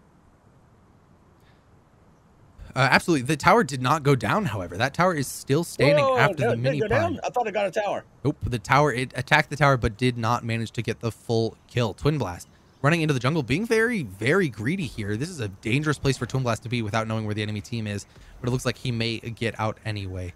Yeah, I mean, that was, again, a very dirty fight, Mangoose, that did not really seem coordinated well on any fronts. The best part about that fight was Howie ulting out of the prime pit. That was really cool. But we might see something come down. That was the second prime underling. Nothing really came of it. Pyro still has no towers for their team. It's a very unfortunate thing that Pyro has now had 2 advantages with that tower to take towers and has not used either one.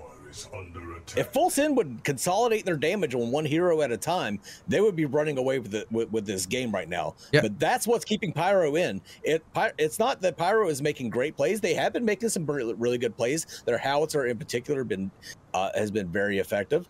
Well, not their howitzer, but Full Send's howitzer has been very effective. But if Full Send would just coordinate their damage a little better, they would be taking this game with ease right now. Absolutely. And we've seen that the teams have the team fights have started out really well, but they focus usually one target down on Team Pyro's side. But then from there, the damage just falls apart and they lose all 5 members of their team to a team fight. I'm going after the deer once again. And there's not a lot.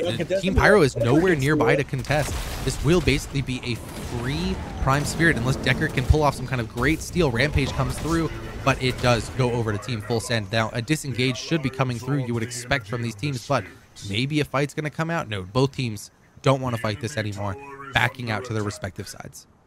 Is that 1 or 2 or 3? It's either 2 or 3. It is 2. Prime Spirit 2 Prime Full Spirits. Send. Howitzer has the ult to escape. That fight is very dangerous. Howitzer does get stunned by the Decker, getting caught in between. Ooh, does get in mind to push himself out of there. It's going to be very, very close. Feng Mao fighting it out. We've got the Wraith ult going down. Decker got very, very low here.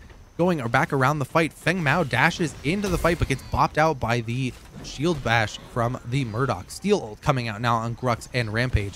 Grux lands a beautiful pull on 3 people, but the damage just is not there. He is not supported by his team at the moment. Belica picks up a Wraith kill. Absolutely very bad for Pyro now. Twin Blast popping off. Rampage. Stunned by Rampage after landing a super powerful missile. And Rampage does go down to the howitzer. A teleport comes out and the Murdoch is able to get out of there. But that is 3 deaths for Team Pyro, despite being in a definitive lead in that fight at the initial moments. They just did not coordinate well enough and were going in 1 by 1. And we see in the chat, even people are saying that people were baiting teams into team fights. And I completely agree there that the teams were disengaged completely. And then they went back in on each other for seemingly no reason. There's no objective to fight for. There's no real kills that are up for grabs. That was just a fight for the sake of fighting. Now, Pyro has been doing, I think, a better job of warding than Full Send has. Full Send's, it's 2 hands is keeping Full Send in these games. When he's not checking bushes with his face. Absolutely, Mangoose. We see 2 hands here at 8, 4, and 2. Howitzer doing well at 6, 2, and 5 as well. A fight breaks out. Howitzer, dude, this Howitzer is getting caught every time he goes into this mid lane. Has to jump out. Does a beautiful jump into the Shadow Well, however. But unfortunately, did take a lot of damage and had to use his ultimate to disengage. Again, the Feng Mao must be having connection issues because the Feng Mao has dropped out of the game. A stun mile wide comes from the Rampage, and Decker lands the stun for the kill on Howitzer. Double stun combo. What a classic. What a Paragon classic. The Decker Rampage double stun combo. Absolutely amazing plays from Team Pyro on that kill. Team Pyro will now be able to push up and theoretically take this tower with relative ease, but they get pushed out actually by the steel wall, Rampage, or Feng Mao and Wraith coming through. But Twin Blast comes around behind. In the background. 2-man takes out the Belica, but goes down himself to a Grux. Grux now trying to pressure this Wraith out of the game, but a lot of the damage just fell off with 2 hands death. They've got a Steel, Feng Mao, and a Wraith. Oh, Wraith just absolutely getting bodied by the damage, but getting taken out here. Feng Mao now going in on the Decker of all things. Does land the execute though. Makes sure to make use of it, but will go down himself. Uses the ultimate twice. Now Steel caught on the other side of a bad team fight and goes. That was not worth a kill on Decker. That was not worth a kill on Decker. in no way, shape, or form is he going to get away. He does get away. Howitzer coming back into the fight, firing from the shadow well. We've got He's the got Murdoch power. just He's got launching height nades, advantage. trying to get out there. Howitzer's going to have a looks like very there's hard gonna be time a tower for contesting Pyro. them. We're going to see the first tower go down in favor of Team Pyro. Ooh, Oh, he does Howitzer have his coming ultimate. out. Still Makes it going to rain. take the tower, but a good stun comes out of here by Rampage, and Murdoch just goes in, taking damage out. Murdoch has been in the right place at the right time several times throughout this game. We're going to see a blink come out of the Murdoch into the Shadow Well. Twin Blast blinks but does not catch up with him. Rampage is on the wrong side of the map here, getting caught out by 3 members of the team. Catch Murdoch out. And perfect. Fanatic's Desert was on cooldown. That had been popped by the Twin Blast ultimate. And Twin Blast able to take Murdoch out quite easily. Looks like they're rallying forth, pushing into the mid lane. They're going to chase down. It looks like Decker set a ward on the Prime. A good idea from her. And the other thing we're seeing as well is that the left... They're going to go for it. They're going for Prime. Full Send is going for Prime. They're going to full send it on Prime. The dual lane tower actually did go down in favor of Team Pyro as well. The minions were able to push it down finally. So that's 2 towers for both teams right now onto the Prime Guardian. Prime Guardian just over half health right now. Twin Blast picks up an easy kill on that Decker. Going through now is Grutz trying to get in there. He knows that the Wraith is very low. Lands a good pull, but ooh, Wraith actually takes the portal out while they take out the Bellica. This is very dangerous there. A lot of their damage went through the portal and a lot of their utility. Twin Blast now fighting out the Grux while the team takes out the Prime Guardian. Prime Guardian just over half health still. Twin Blast picks up another kill on Grux. Now they're still fighting the Prime, and the Prime is still very healthy. And they've got Rampage coming in to see what he can do to try and stop this take. Howitzer making it rain. But Rampage is ulted up. He's got all that health regen. And Feng Mao is taking damage from Prime, and he's taking damage from Rampage. Rampage. Wow, What Feng Mao the hell just happened? picks up the Prime and does a ton of damage, taking out several members of the team Pyro and able to take the Prime for his team. But, ooh, Wraith goes down to Murdoch. Murdoch gets rewound actually back into the fight. Unfortunately, that Wraith ult, or the Wraith rewind, actually hurt his team. Murdoch cleans up the rest of these kills, even though Team Full Send takes Prime. And that's Pyro's inhibitors are fairly low, it seems, from that Prime take. We're looking at just under 2 pips on the right lane tower, just under about 2/3 for mid lane, and then also just under 2/3 on the left lane. So the mid and left lane, that was all Prime damage to that to those inhibs, I think. Absolutely. And it looks like Pyro is going to try and take this deer. They're still sticking in there. They're sticking in the fight. Full Send definitely has the advantage in this match, and if they do win this match, they win the semifinal series here. Yep, Full Send is best, has 1 win right now in a best of 3. They really need to take this, but that is the first Prime Spirit we've seen Pyro take this whole series so far, Mangoose. And that's a good thing for Pyro. Pyro is ahead on kills right now, slightly behind on objectives, but is able to still stick in this match with no inhibitors down. There's still potential for Pyro to stick out and win this match and take it to a best of 3. It's like Full Send charging up the right lane. They catching Rampage with his pants down. He throws the rock and misses it. Howitzer's going to cruise in from the side, but he's going to disengage. Probably a good idea, as Pyro is back up and they are charging this lane. Nice double knockup. Ooh, absolutely beautiful coordination with CC from Team Pyro here. 2 hands going down. Rampage very low. They don't even have the Murdoch. Murdoch teleported across from the dual lane to the right lane. Murdoch is coming up behind Team Full Send here. Team Full Send has no idea he's there. Bam. Howitzer going down, taking a lot of damage. Bam. We see Wraith going down. Absolutely beautiful plays. Feng Mao pushing the mid lane for Team Full Send does not participate in that fight, but Murdoch's teleport is absolutely on point for Team Pyro. Yeah, he was able to clean up after that really well court. I think Pyro has the better team fight in this game. It's just they haven't been able to take advantage of these team fights. They do finally get that tower down. That is now, I mean, they're even on damage. towers. Murdoch is pushing up through that left lane. There are still 3 members dead on Team Full Send, but Team Pyro will be backing to spend some of that gold that they just accrued. Steel having to hold the mid lane up for Team Full Send.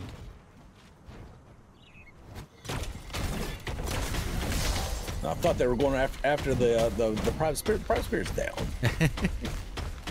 Grux did not commit actually to that full jungle camp. Just took one minion and then left. Got scared that the rest of the team was showing up. Let's check in on this mid lane. We're trying to get some wards out from the Wraith as well. Absolutely, I mean, a much closer game for both teams this time around than compared to last game. Pyro has definitely learned their lessons. We see Howitzer getting caught out in that mid lane once again. This Howitzer, luckily he did not take a ton of damage this time, but every time he's up in that mid lane, it seems like something's going south for him. Yeah, Seismic Assault just missed him. If that would have hit, that would have been a dead Howitzer more than likely. Or at least his ultimate down.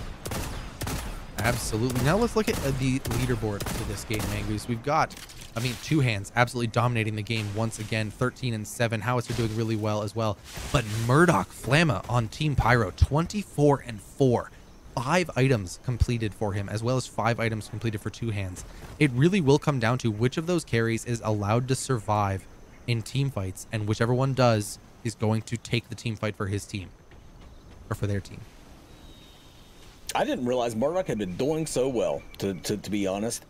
He's been the pickup and the cleanup crew for all of those team fights that have gone south for full send. I mean, ooh, we've got an ultimate out from Steel. It's a big ultimate to waste. Two Hands takes a ton of damage from the Bellica. Now the team fight is breaking out. We're seeing some of this break out here from the team. Rampage getting in there, being able to stun out Feng Mao. Feng Mao will go down. We'll switch over to the Murdoch. Murdoch chasing down. Two Hands baited his team into a fight there and just absolutely abandoned them when he took too much damage to stay present in that fight. Flamma also just able to deal massive amounts of damage. So we got Grux running through the jungle. We got Full Send had to just completely back out and go into a defensive posture there. Good idea from them. They did not want to take that fight. Howitzer once again taking the high ground. Howitzer loves to snipe people from that shadow well. And Murdoch takes a ton of damage, but he does have a red buff. He does have lifesteal. Decker doing whatever she can do. Can Decker get if Decker can get a cage right here, this will be a very nice fight. Steel is very low. That was actually Bellica's ultimate on a one-hit steal. That seems like a waste to me. Flamma and Two Hands now fighting it out. They know that it's going to come down to which one of them survives this team fight. But, ooh, Two Hands goes down, takes out Bellica with him, but Flamma goes down as well. We will see if this team fight continues. We've got Rampage in the fight here, taking out Wraith. The Howitzer taking back, and Feng Mao now in there as well, trying to take somebody out. Rampage ulted up. We just saw Rampage fighting Feng Mao. The death timers in this game, I think, are a little too short. A random rock thrown through the lane. But Big Prime does come back up as well. They don't have a lot of damage, so honestly, this is going to be a very difficult Big Prime for them to take, but it looks like they're just playing proxy. They're playing proxy for Team Full Send. Full Send is on Feng Mao. We're going to see here, Feng Mao just took his blue buff. Now going to go check this full Prime Guardian. They do have wards up, so they know what's going on. Howitzer cruising through. Howitzer, you got to watch out, buddy. He keeps getting picked off in the mid. He is going to de-ward for Full Send. So now Full Send has complete vision of the Prime, and Pyro does not. A Prime for Full Send here could be very effective. It could mean that they take 2 or 3 of those inhibitors down on Team Pyro, which would be very, very dangerous for Team Pyro to stay in this game. This game could easily come down to this next Prime fight. Bellica getting picked off by the Howitzer and the Feng Mao. Feng Mao missing his execute on his ultimate, but Howitzer going up with the ultimate and taking it out. That's 2 ultimates down for Team Full Send. Bellica down for Team Pyro. Grux going in there, Two Hands getting pushed back. Ooh, Grux getting rewound, unfortunately. Two Hands still surviving. Pulled around. All the CC going out right now. Two Hands does take out the Grux. Flamma getting picked on by this Feng Mao, and we've hit the point where Feng Mao is a really hard person to kill. Two Hands taking up the kills, picking up Feng Mao, just keeping Murdoch segmented out. That is a full 5-man team wipe, triple kill to Two Hands. We could see the end of the game here very soon, Mangoose. 20 seconds on Bellica's respawn. Do they take Prime, or do they just push this mid inhib? It looks like they're just going to push the mid inhib. Again, you don't really need minions. If they can get Steel in there to take those tower shots, the rest of the team can melt that inhib, as they're doing right now. That inhib goes down very easily. Now, what do they do now? How do they take advantage of this fight? They got Twin Blast is very low, but he does have the blue buff. They're just going to rotate over to Prime Spirit. Are they going to rotate over to Prime Looks like they Guardian? are just resetting. They know that it's dangerous to take Prime Guardian. If the enemy team decided to show up and that goes south for them, that could put them in a tough spot for this game. They can just hold on to their lead by pushing the inhib, backing, resetting it, and taking a Prime Spirit while they're in it. Prime Spirit has been defeated by an ally. The ally absorbs the energy of the spirit. Swiftix, how you doing, man?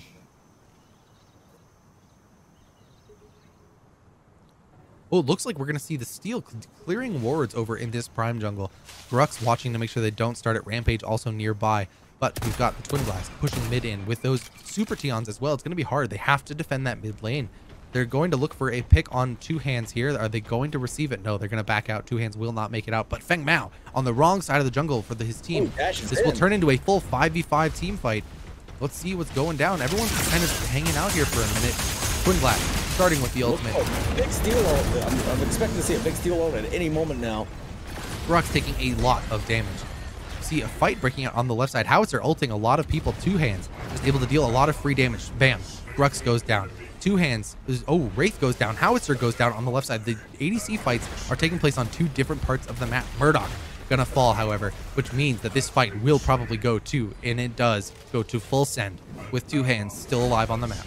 That's two team fights in a row that they have completely dominated. What are they going to do with this one? What are they going to do with this one? Twin Blast healing up off that minion wave with ease. They could very easily take this Prime, and they are going to start it up. They are caught on wards. Pyro knows what's going on, but can they come back in time to stop it? Prime very tanky even after the nerfs, but we've got a Twin Blast and a Feng Mao on this Prime. Let's see if they can get it. We have 10 seconds before the Grux even respawns Mangus as the first member of Team Pyro. This will just be a flat out kill Prime. Boom! Oh. And minions are on the core here. We've got core down to 25%. The core is taking a lot of damage from that Prime. 15%. Grux goes past the core. This could end the game. Oh, he took the Grux. Jump pad. He shouldn't have taken the 9.5. Oh, they take it. Full send takes the series. Oh man, unfortunately Grux taking the jump pad there actually lost his team the game right in that moment. That is unfortunate for Team Pyro. They tried and played a really strong game, but Two Hands on carry was just able to outdo Team Pyro by himself effectively. That's gotta feel bad whenever you hit that jump pad, it goes shooting past all those minions and thinking, I just fucked up. Oh man, that sucks. That's terrible. That hurts right there. Pyro definitely put up a better fight this match, but Full Send just clutched it out with two team fight wins in a row in the late game. And they were able to capitalize on both of those team fights. I think that's what we've seen from both of these games is Full Send was able to capitalize on team fights a little better than Pyro. We saw Pyro backing a lot after they won the team fights to spend their gold instead of pushing forward with their advantage and taking objectives. Whereas Full Send, whenever they got a few picks and whenever they won a team fight, they pushed forward with it, took an inhibitor or took the Prime. They just did a better job of capitalizing, even though I think their Achilles heel is splitting that damage.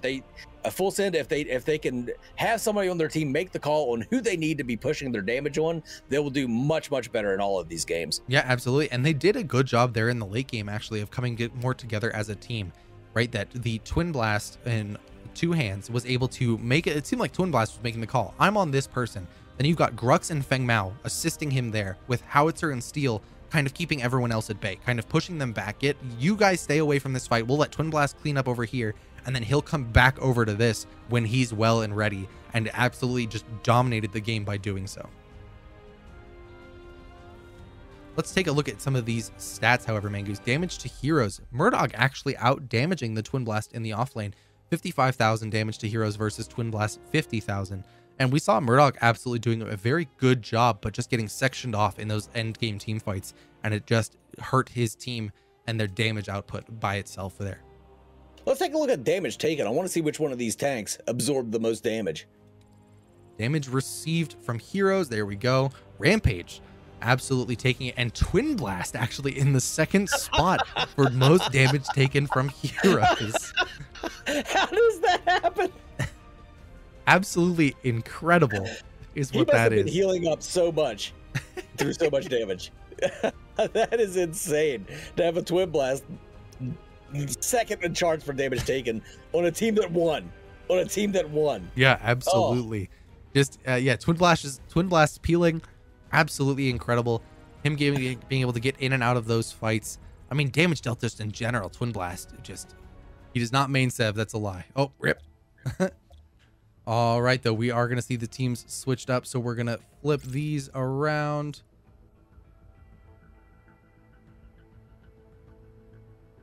So we got RPP in blue and Full Send in red. Yep, absolutely. And I've seen Full Send in blue this entire time, so it's going to be very confusing for me. There we go. Neft already on the Revenant. They knew. Okay, Neft dominated on Revenant. We're going to pick the Revenant. If they're not going to ban it out, that's our first pick. Wraith making it through this pick. But now, the interesting thing, Empty is now on Murdoch. We've got Zhang on Sevarog, Sam on Feng Mao. The Grux is banned, remember, everybody. Rampage and Steel coming through for Team Full Send. Twin Blast on 2 hands once again. This is going to be a Wraith carry, Twin Blast in the off lane. No, wait, 3 carries. Sorry. Sparrow carry, Wraith mid lane, Twin Blast in the off lane. This is a 5 carry game, everybody. Every carry in the game is now in this game. In the words of Willem Dafoe, it's going to be a firefight. We're absolutely excited to see how this plays out. Everybody going to show their best foot here. And here we go into game 2 of the finals. In the name of the hero. RPP in blue, Full Send in red. Let's see how they go. I think a mid lane Murdoch, that's pretty interesting. I've seen it done quite a bit. And it's going to be mid lane Murdoch into mid lane Wraith as well. So we're going to see really everything coming out from these guys. Mid lane Murdoch into mid lane Wraith, off lane Twin Blast. Team Full Send has a carry in all 3 lanes.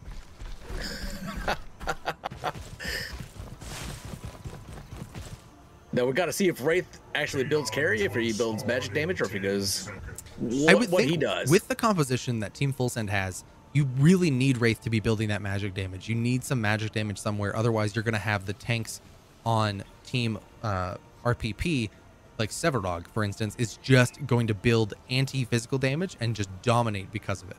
Oh, we've got a fight breaking out. Empty fighting Garo in the mid lane. Wraith v Murdoch, half health on the Wraith with very little damage done to the Murdoch. Boom, just like that, just like that. The game is already off to a lost priority. Spicy now Wraith can start. stand back and snipe the shit out of him if he can hit those snipes well.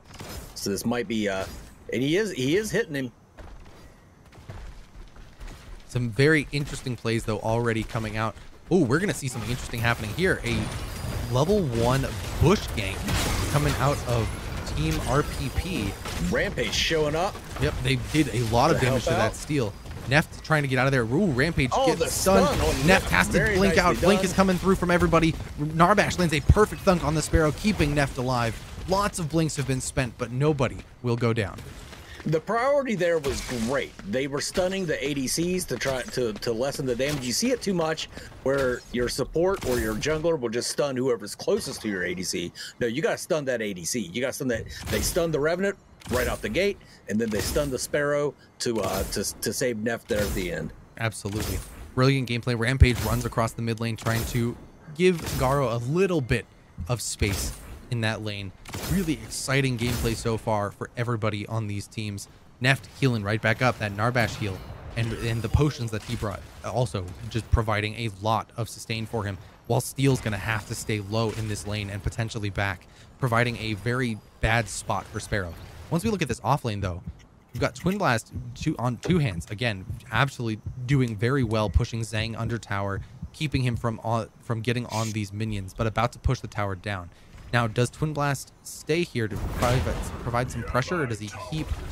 He does damage Zhang a little bit, pulling some minions out of the tower range, but getting a lot of his still under there. Zhang should be able to go up and get some free farm on this without any issue at all. This Twin Blast is just... He's ballsy. He pushes up so far. I want to see it punished. I want to see it punished hard. Absolutely. Feng Mao, I mean, the RPP Feng Mao is in the enemy Rampage's jungle, so he's not going to be showing up in that off lane anytime soon. We're then looking at the dual lane doing very well. A perfect steel wall, though, coming to save through the Sparrow. If that didn't go up, Sparrow would probably have gone down in that instance from the Revenant. Oh, 100%. Obliterate. 100%. We go to the mid lane, though. We're looking at a Rampage gank coming through. Murdoch is pushed up slightly. Rampage coming through with a rock, lands the stun. Murdoch coming in. Ooh, Empty doing a lot, but not. Ooh, going back. Interesting play from Empty, jumping into the Wraith there. I wonder if that was a misplay or not, but Wraith gets the first blood of the game. Sevarog now coming to the mid lane, trying to land a Subjugate. Will it go through? Ooh, the Subjugate does land. A brilliant, brilliant play. Garo has to blink out of there.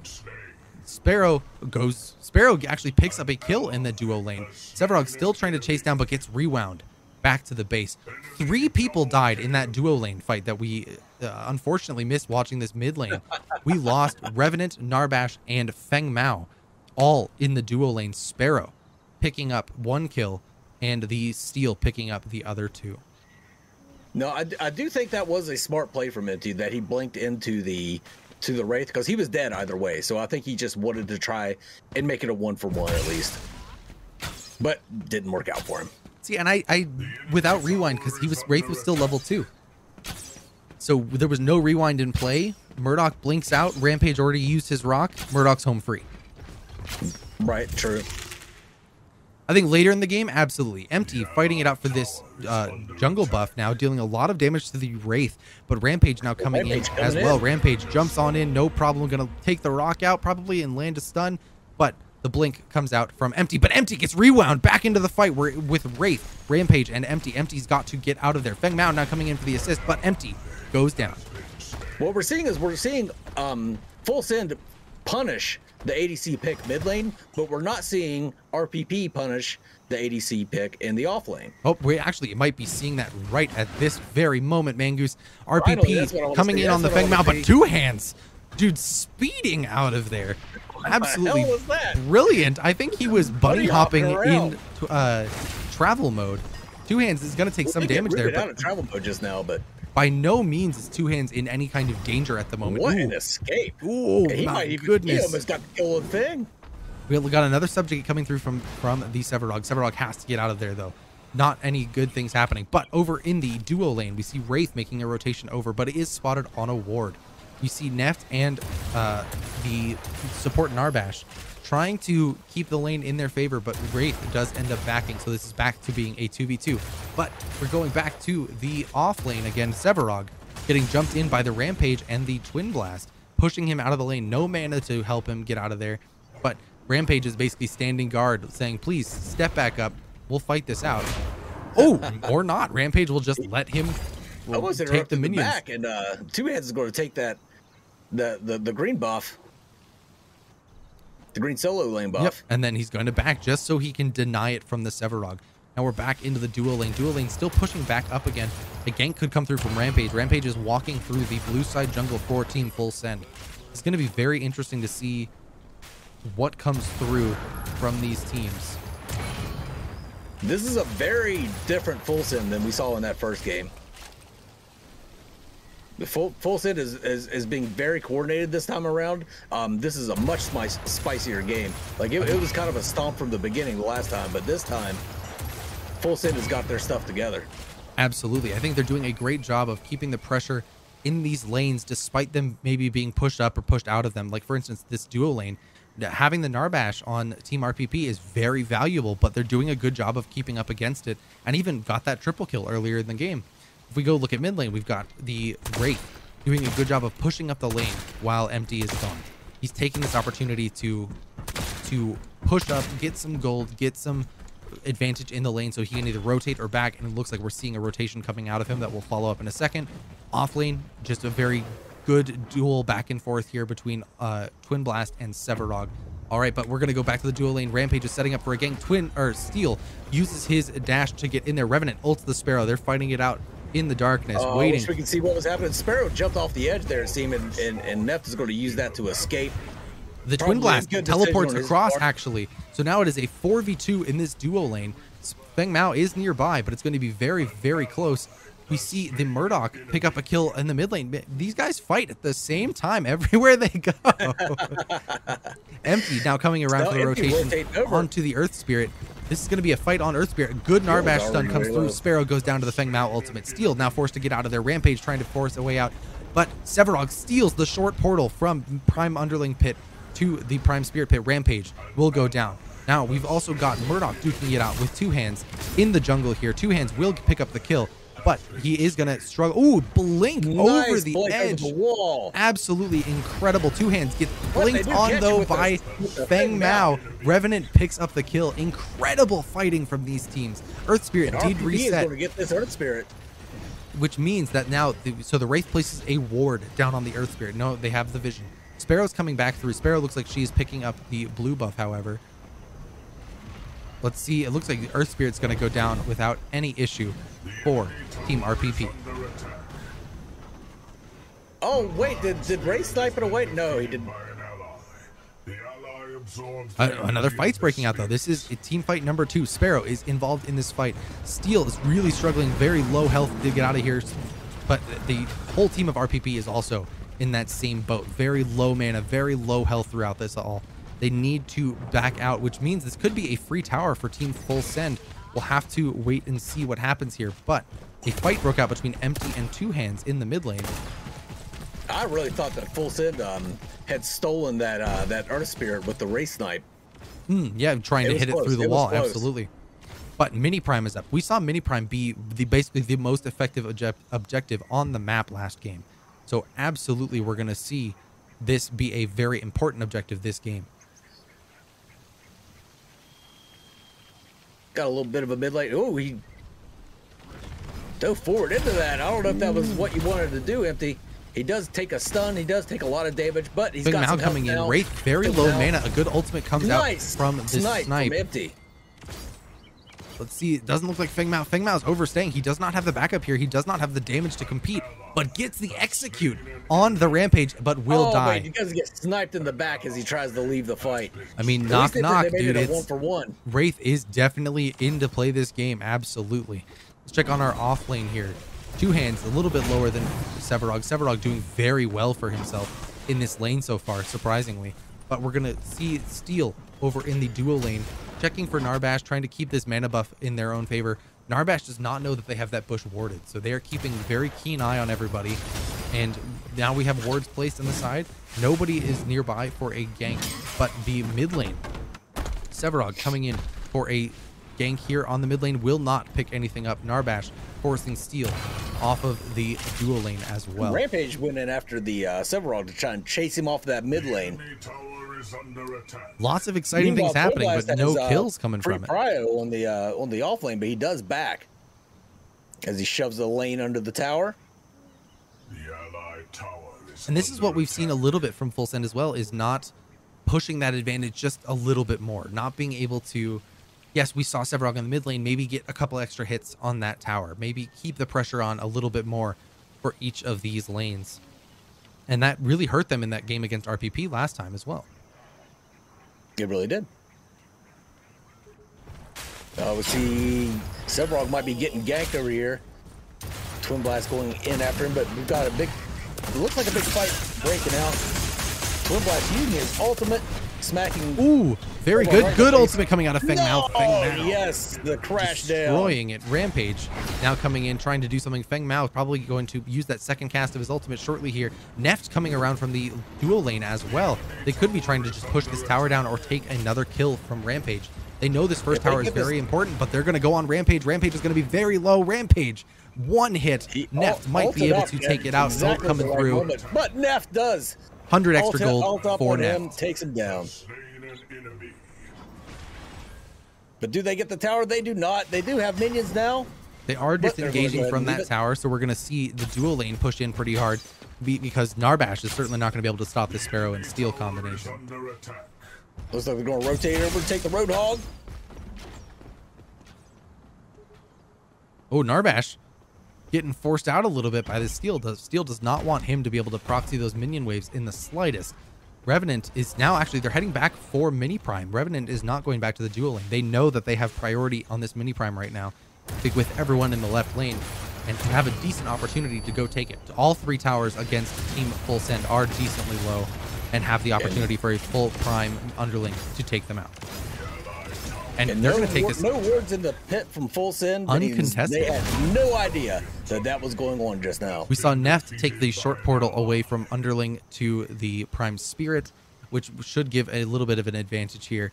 We don't have the Prime Underling on Neft, so we're going to take a look at Feng Mao. Feng Mao is carrying the Prime Underling. He may just walk over and drop it under this mid tower, but not quite. It looks like he's trying to look for a gank. Duo lane is making something happen. But back in the mid lane, Feng Mao trying to go in, make something happen. Looks like the Rampage and Wraith were able to keep this from going sideways on him. Ooh, and but Fulson is definitely trying to defend this this drop. In the off lane, we saw Neft take the short portal. Away. The Colossal Blow saved him as he is able to dash away. That Colossal Blow was really nice, but it ended up saving the Twin Blast. Twin Blast still running away. A team fight breaking out on the other side of the jungle, though. Everybody piling in on this team fight against Rampage. Subjugate lands to initiating it on Rampage. Feng Mao misses the ultimate. Going back, perfect ultimate from Murdoch. But we see two hands actually take out Neft in the as the Revenant. They dueled it out, and two hands came out as the winner, leaving Sparrow in the dual lane to push this dual lane in and potentially take a tower down. We're going to see... Fulson is looking way better in this match. Way, way better. Absolutely. They've brought it back up. They're doing the right things, but the jungler drops the Rift, or the Underling, on the mid lane. I know. What were you about to call it? No, that's fine. Drops the Underling on the mid lane, dealing damage and taking that tower. Trading towers with the Sparrow in the duo lane. It looks like Feng Mao's going to peace. It looks like they're all going to peace out, but they do get hit in the back of the head with a Rampage Rock and forcing them to fight. He's just going to jump into this fight and just act as a distraction real quick. Narbash wasn't going to get out of that. That was probably a good decision for him. Let the rest of his team get away. Absolutely. This is a very close game, Mangoose. 9-9, one tower each. Prime Underling going down, but Neft gets caught out by the whole enemy team on full send. This is a very different game than what we've seen before. And they immediately rotate over for an objective. This is what we've been missing from Full Send, is pushing that advantage. Looks like they're pushing it right now to get themselves a Prime Spirit Guardian. Absolutely, they're going to take this effectively uncontested. Feng Mao is coming around, but against the full 5-man team, there's nothing he can do. This will be a Prime Spirit for Full Send. The enemy absorbs the energy of the spirit. They need to get some wards in that Prime Pit. They need to get wards in that Prime Pit. Absolutely, the ward coverage, if you look at the minimap, is that RPP has complete dominance over the right side of the map on those wards. That if you go anywhere in that right side jungle, you're going to get spotted. Colossal Blow coming through from the Sevarog, knocking two hands away, keeping empty at bay, but dude, two hands didn't have a chance against Sevarog and empty in that gank. Yeah, that was a much better Colossal Blow. Put him in the right position, and he did not have the blink to escape that time. So that was definitely a very good play, taking advantage of that. The enemy tower has been destroyed. And then push down another tower.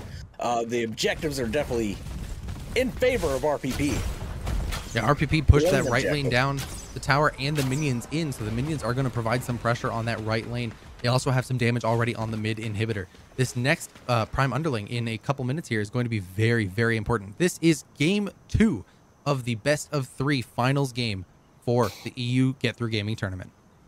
RPP won the first one, and we've got RPP and Full Send going at it. And it looks like Full Send is kind of winning a lot of these team fights, but RPP does have more towers down. Yeah, we have a 1 tower advantage for RPP. Looks like we're going to see this Revenant push in this side lane potentially to take another one here. But the teams are very neck and neck right now. There's no standout person doing more damage than anybody else, I don't think. The thing we've seen really good this game is Feng Mao ultimates. We've seen multiple executions from that Feng Mao. Empty getting jumped on by Rampage and Wraith. Wraith is getting pushed off. Narbash there to support him. No problem there. Absolutely beautiful.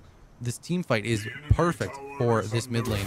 But we're going to see a good tower take here. Put some pressure out on the tower.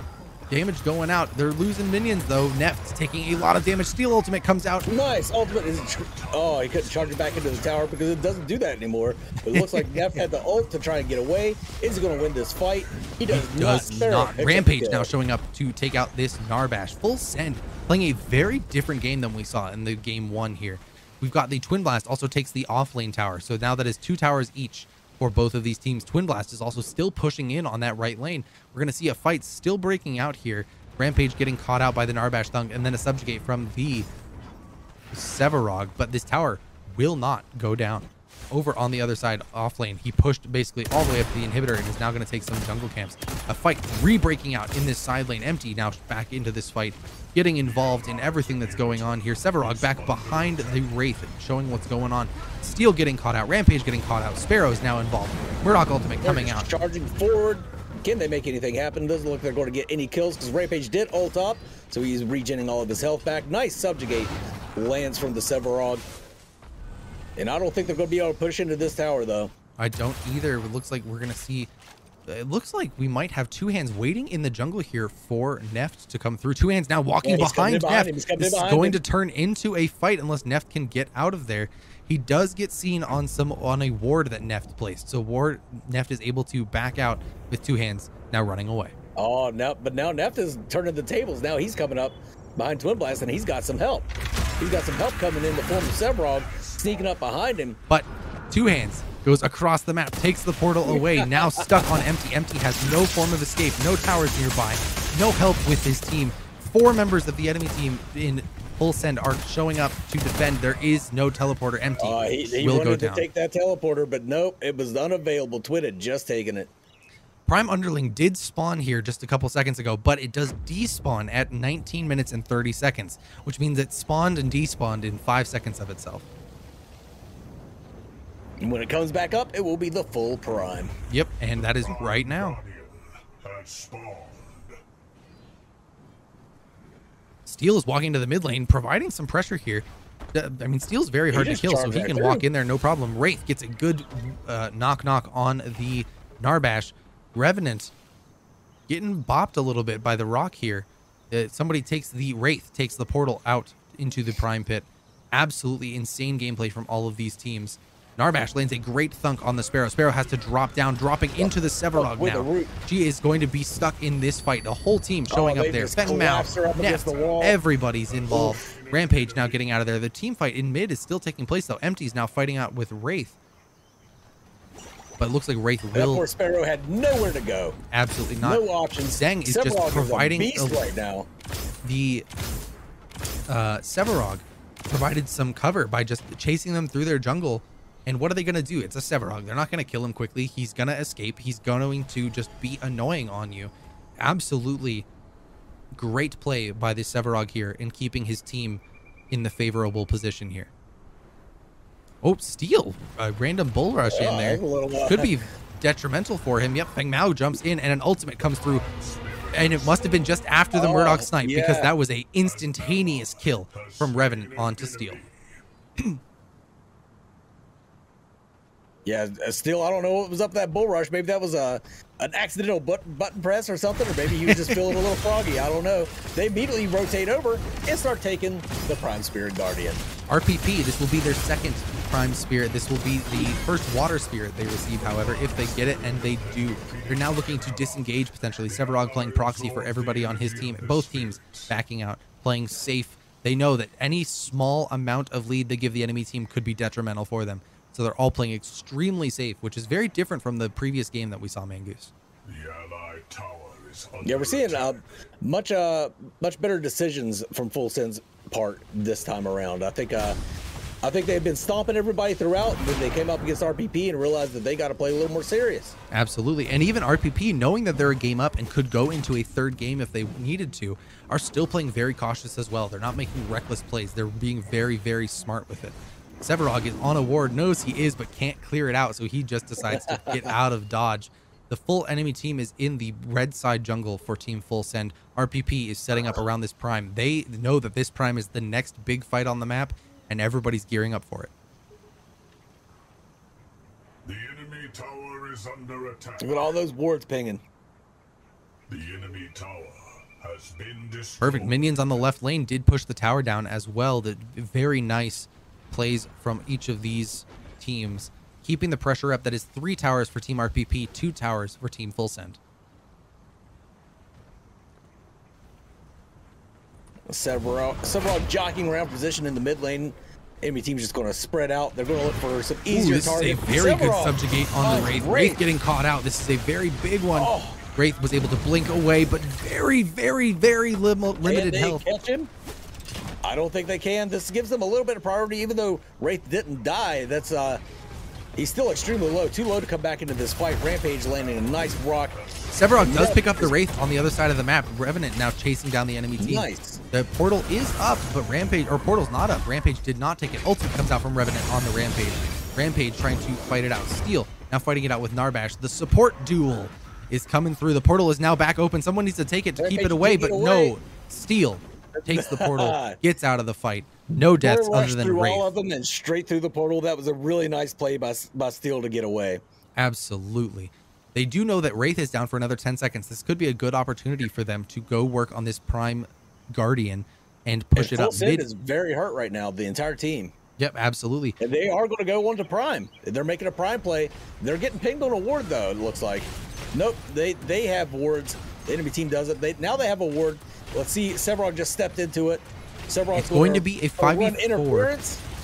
Initially, it will be a 5v4. Wraith is still on his way. Two Hands coming around the backside. Two Hands just get blown up by the Revenant and the Murdoch. Half health on the Prime Guardian. Prime Guardian will still be a part of this fight. Subjugate comes landing down from Sevarog. Sevarog still in the fight, tanking a lot of damage. Rampage, very, very low. Keeps a rock up in the air, but Sevarog is able to dash towards him. They've pushed the team out of this fight. They now can return back onto the Prime Guardian empty, still taking it. They will close out this Prime Guardian by themselves. Oh, that's going to be huge for them. That's going to be huge for them. Absolutely. Lots of damage on these inhibitors now coming through the game. Wraith now has to get out of here. This inhibitor, mid inhibitor, down to half health. Left inhibitor, 2 pips down. And the right inhibitor, 2 pips down, just from that Prime Guardian. Sevarog did a great job of getting in Full Sin's face and backing them off of that Prime. And RPP did a great job of pulling that Prime away so that it couldn't be smited easily. Absolutely. Looks like they're going to take an inhibitor. And they picked up a kill on the Wraith. Rampage has disconnected for Team Full Send. I'm not sure what's happening with that Rampage, that he keeps getting disconnected from these games. But unfortunately, he will not be present. He is back in this fight. He's now up 5v4. Wraith is down for another 30 seconds. They can keep going or they can escape. Big Steel ultimate coming through, trying to keep that engagement. But the big Steel shield as well, making them back up a little bit further. Sevarog coming in from the backside. Lots of damage going out on the Steel. Not enough damage going out on the carries. They got Feng Mao able to get out of there. Rampage, Subjugate lands on the Sparrow and the Twin Blast. Sparrow goes down. Steel goes down. The next to fall. And Revenant went out on the Twin Blast, and Revenant duking it out right here in the mid lane. Twin Blast goes down. Now it is 1v5. Wraith has to now make up for this entire difference of the game, or this could be the game for RPP. Sevarog is just going to tank this inhibitor. No, they're going to run under it, and they're going to take themselves another kill. 5 deaths. Full team ace. This could be the end of the game. Minions coming in. 2 seconds on Rampage. You need minions for this core. I mean, you don't need minions for inhibs. You kind of need them for the core. Those minions need to hurry the hell up. This could be game. This could be game set. This could be the tournament right here. This is the finals match. The core is flying down. 50%. 3 members of Team Full Send still up. Let's see, 30%, 25%. Teams busting out, fights breaking out everywhere they can, but they're just focusing on the core. 3%, 0%. Staying on it, and RPP wins the GTG EU tournament. Really well done. Great play for both teams. That was a much better match, I think, than the first one. 100%. It came down to that Prime fight, and when that Prime fight went off, they just kept fighting from then on out. I honestly think Steel re-entering that fight when they were disengaging pushed them over the edge and actually caused them to lose that game, unfortunately, because he just re-engaged a fight that was already over. And I think both teams played really well this time. Like it's hard to distinguish, what strategy worked over the other, because I think they both employed really great strategy and did really well. But yeah, I think that was the tipping point right there, was when that Steel accidentally bull rushed forward and got wiped out and kind of baited the rest of his team into an unwinnable fight. And then the Prime fight, of course, it was definitely it. I mean, that Sevarog just blocking everybody off, making it so that that Full Send couldn't come in and smite that away, and just excellent strategy for both teams. Absolutely. But RPP just had the better macro and micro gameplay, I think.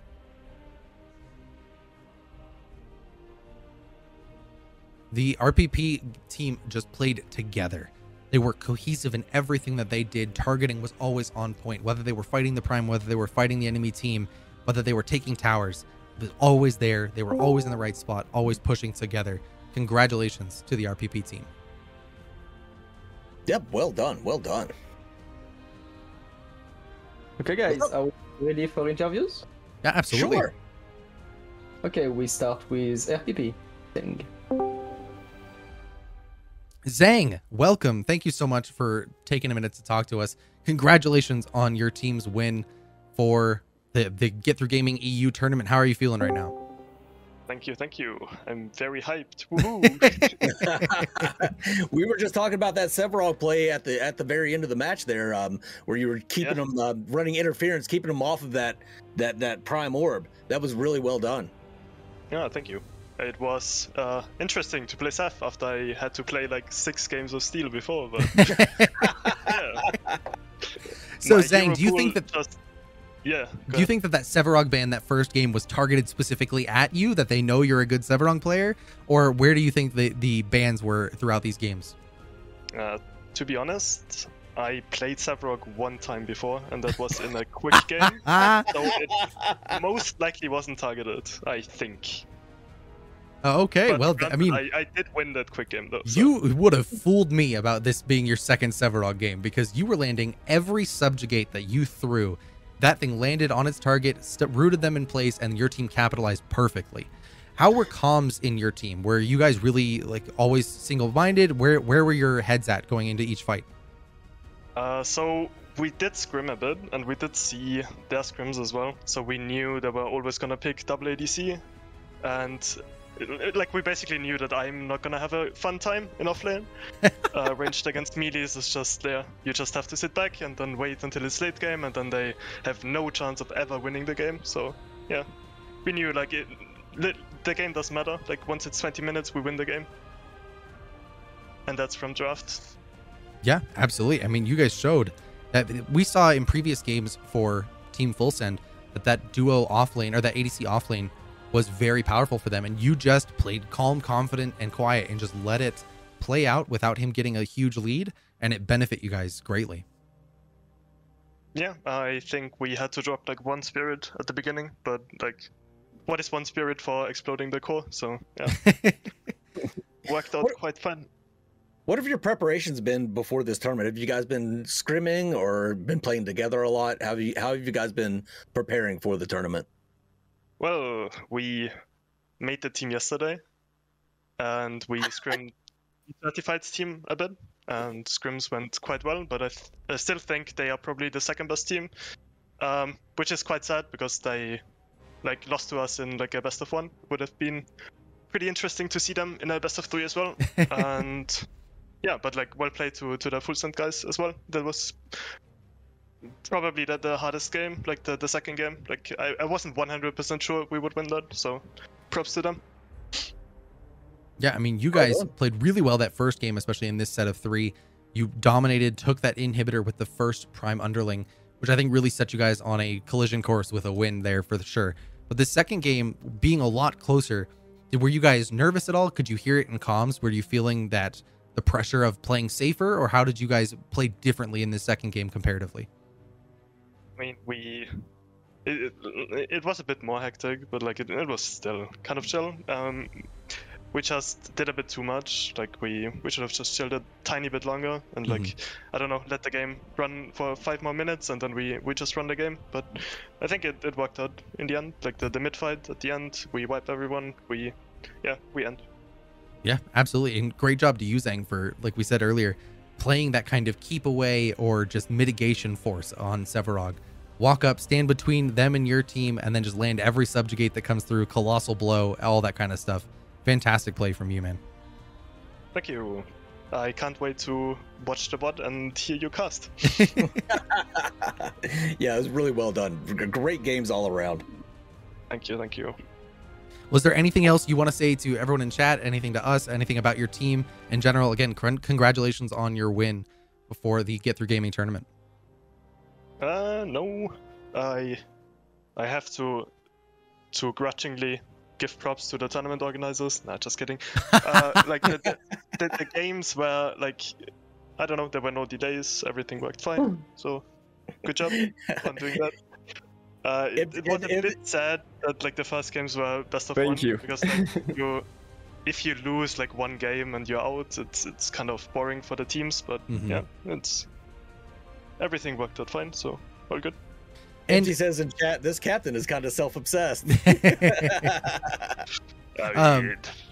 And then Zhang, just real quick, what are your feelings on Paragon the Overprime as a whole? How are you feeling about the balance? Where do you feel the game state is in?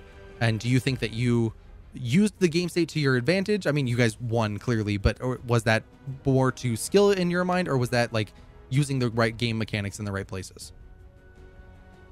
I think like the first prime is stronger than the second one. At least it feels like it, especially if you only get the first 20-minute prime. So just getting the prime underling, just pushing an inhib, pushing like for the win as we did like pretty much every game we played today. And then you have like a game ending at 20 minutes. I think that's, and like if you can like capitalize on those timings, then you're doing great. Awesome. Well, thank you, Zhang, for taking the time to talk to us. It's Always really cool to see you guys play it out and win the way you did as well. Yeah, thank you. Okay, let's move on to the second being full sent. Yep. All right, on. Welcome, Lockdown. Fantastic games. We watched a couple of your games leading into that finals, and then the finals game, of course. Congratulations on getting second place in the Get Through Gaming Tournament. That's absolutely huge for 20 teams playing throughout today. It's great to see you guys come through and play these games. And so I want to talk to you about like this second match of this finals match. You guys really played a really cohesive game and kind of kept up in the pacing of everything that was going on. What was your thought process going into that game? Went into that game thinking we got to change things up because they stomped us so hard game one. Like Sang says, with the double carry strat, and they play for the late game, they don't feed the off lane. And you know, by the time I think Neff took a box with two hands when he was like 6-0, and two hands was like 1-2, and it was a very close box. So if we hadn't have fed the Rev so much on dual lane, I really think that game one was there to play for us. But unfortunately, these guys, they know what they're doing. They're top. You know, they won the tournament for a good reason. They play a lot of scrims together. They've been playing a long time. They're very experienced players, and they know how to deathball. And you know, that seemed to be the difference maker. Even in game two, when we had a 5-1 lead, we're thinking, you know, this is going to be our game. This is ours to take. But you know, they've just got a really strong spirit, and they know exactly where they need to be and when they need to be. So they made their picks, and off the picks they managed to position well enough around the objectives. And in this game, it seems that the objectives really just decide that, you know, what's a T1 tower for the first prime, and you know, these kind of small differences that a team like they have adopted so well, those are the small differences that win you games essentially. And for us coming into the finals, I'm really proud of my team. I want to say a big shout out to CJ, Two Hands, Chich, H-Fran, Crazy Legend. All of them have done really well. We didn't drop a game. I think our first game we went 32-0. I don't know if any other teams in this tournament had an invincible game, but you know, I'm definitely proud of that one.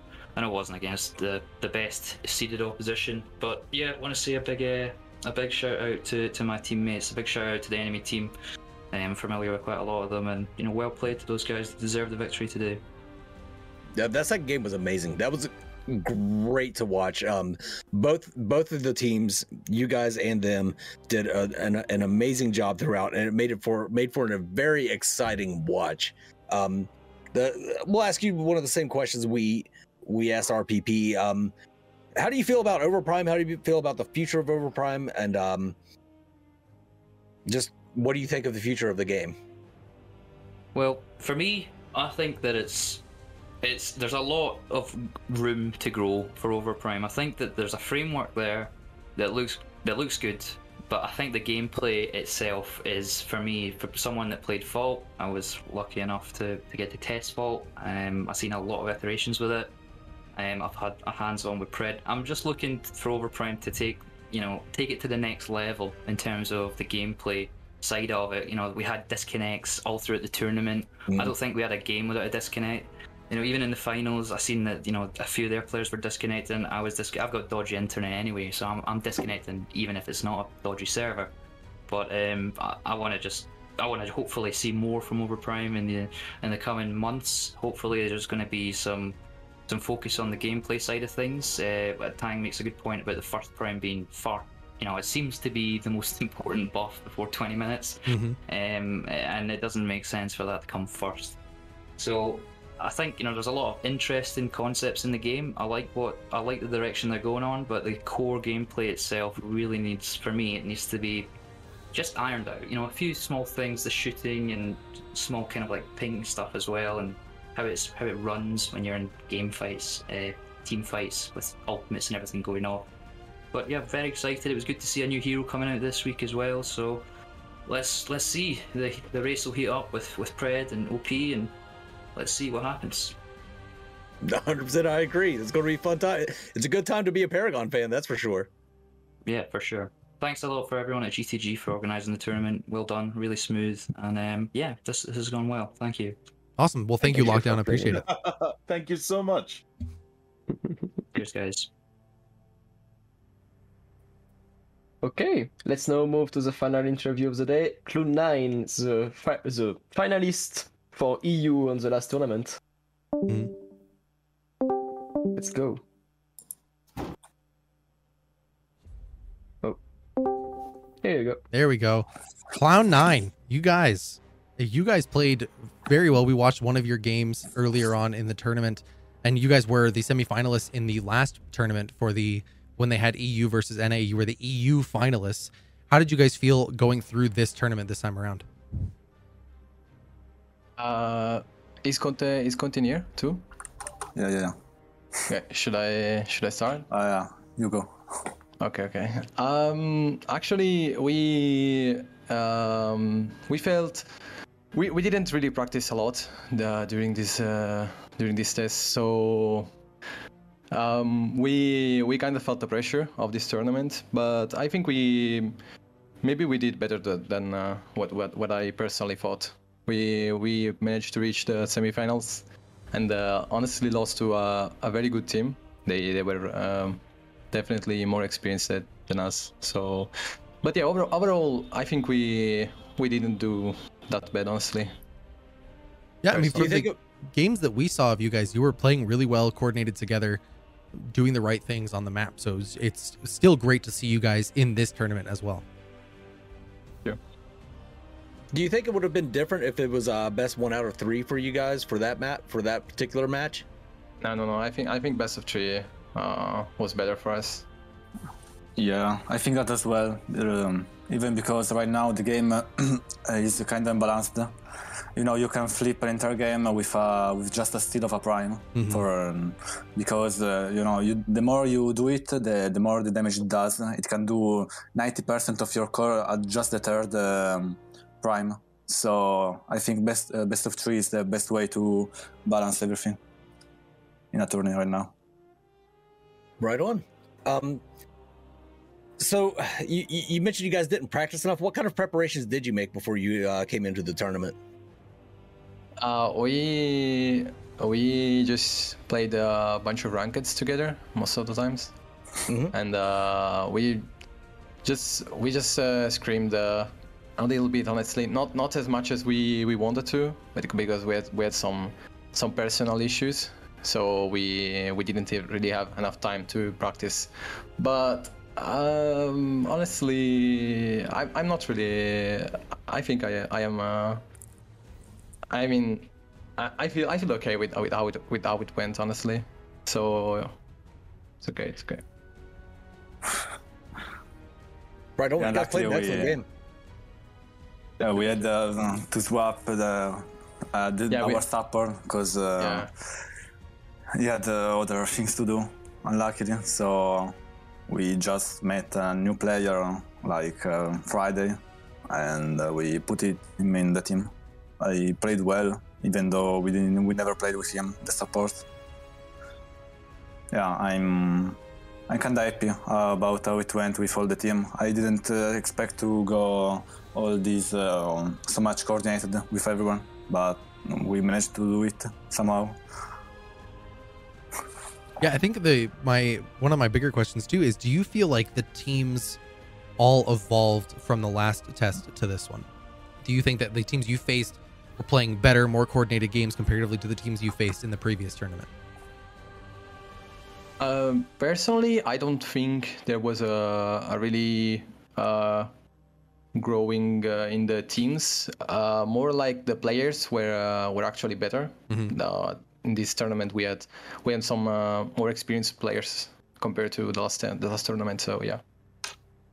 Yeah, I think we definitely saw individual skill playing a large role for a lot of these teams throughout the tournament, that we'd see one or two players consistently doing really well in each of their games. Yeah. I think a lot of that comes down to ADCs being so strong. So the individual skill expression is definitely a big part of the ADC play. However, Rayleos, I'm watching you guys' first game. That was the first game that I watched today. You were laying it down with Howitzer in mid lane. Who do you think is... I wish I could have played more Howitzer in this tournament. Who do you think is the best mid laner right now? I mean, obviously Gadget was banned out of every single one of these matches, but do you think Gadget is as powerful as people think she is? Do you think she deserved an auto ban? I think I think she deserves the bans, but honestly, in my opinion, Howitzer's damage output is bigger than Gadget's one. The only difference is that Gadget has slows in her kit, so she can set up herself better than Howitzer probably. That's why I think Gadget is, and also she has a poke, which is easier to land than Howitzer's Q. Yes, but absolutely. way easier. Yeah. Yeah, the only downside of Gadget is that her Q prioritize allies instead of enemies. So in a fight, if you put a Q on inside the brawl, you hit your ally. And if your ally goes out of the fight, you don't have damage. Yeah. But the R is just insane. Gadget Ultimate is really strong. Yeah, Gadget Ultimate will change the tide of a fight by itself. Yeah. Alrighty, guys. Well, thank you so much for taking the time to talk to us. Thank you, guys. Thank you for inviting us. Awesome casting as always, and thank you even to GTG for hosting this tournament. Yeah, thank you. Thank you. Congratulations to organizers. Congratulations to the winner as well. They were really strong. They deserved it. Yeah, definitely. Well played. GG. See ya. Thank you, guys. Right on. GG. Well, that was fantastic gameplay, fantastic finals. Congrats to all the teams playing through this, right? We had 20 teams sign up, which is just absolutely wild. I mean, I know Get Through Gaming was telling Mangoose and I that teams were signing up to the whistle, right? Like they were every second, kind of more teams showing up, which is super cool. We're excited for NA tomorrow, right, Mangoose? I think it's going to be really fun to see all the NA teams compete. And guys, make sure if you're on Twitch, join the Discord, Get Through Gaming Discord. Link below in the Twitch. Go ahead and click that. It'll take you right to it and join their community. Yeah, very exciting stuff today. Really enjoyed this tournament. This was, I think, head and shoulders above the last tournament. Really exciting gameplay all around. And I think if the viewers take anything away from watching these very competitive teams is that wards win games. That's what you saw. That's the big difference you see between these games and your standard quick match is that there are wards everywhere and constantly. Absolutely. Well, the Get Through Gaming team, I know you guys are with us in Discord. Do you have any final messages for all the viewers that are here in chat other than coming to the tournament tomorrow? Other than that, not really. Thank you for watching. Thank you to forecasting. If you want to register a team next time for a tournament on early access, please do not wait for the last second. And other than that, no, it was a great experience for all of us, and we're really looking forward for more. Yeah, we can't wait. I'm excited to see all the things you guys are going to do in the future, more tournaments and all the events you do in general. And thank you guys for putting it together. You're welcome. Thank you for once again commentating for it and hosting us again. Of course. JellyKnees, Mongoose. Always so much fun. Mangoose!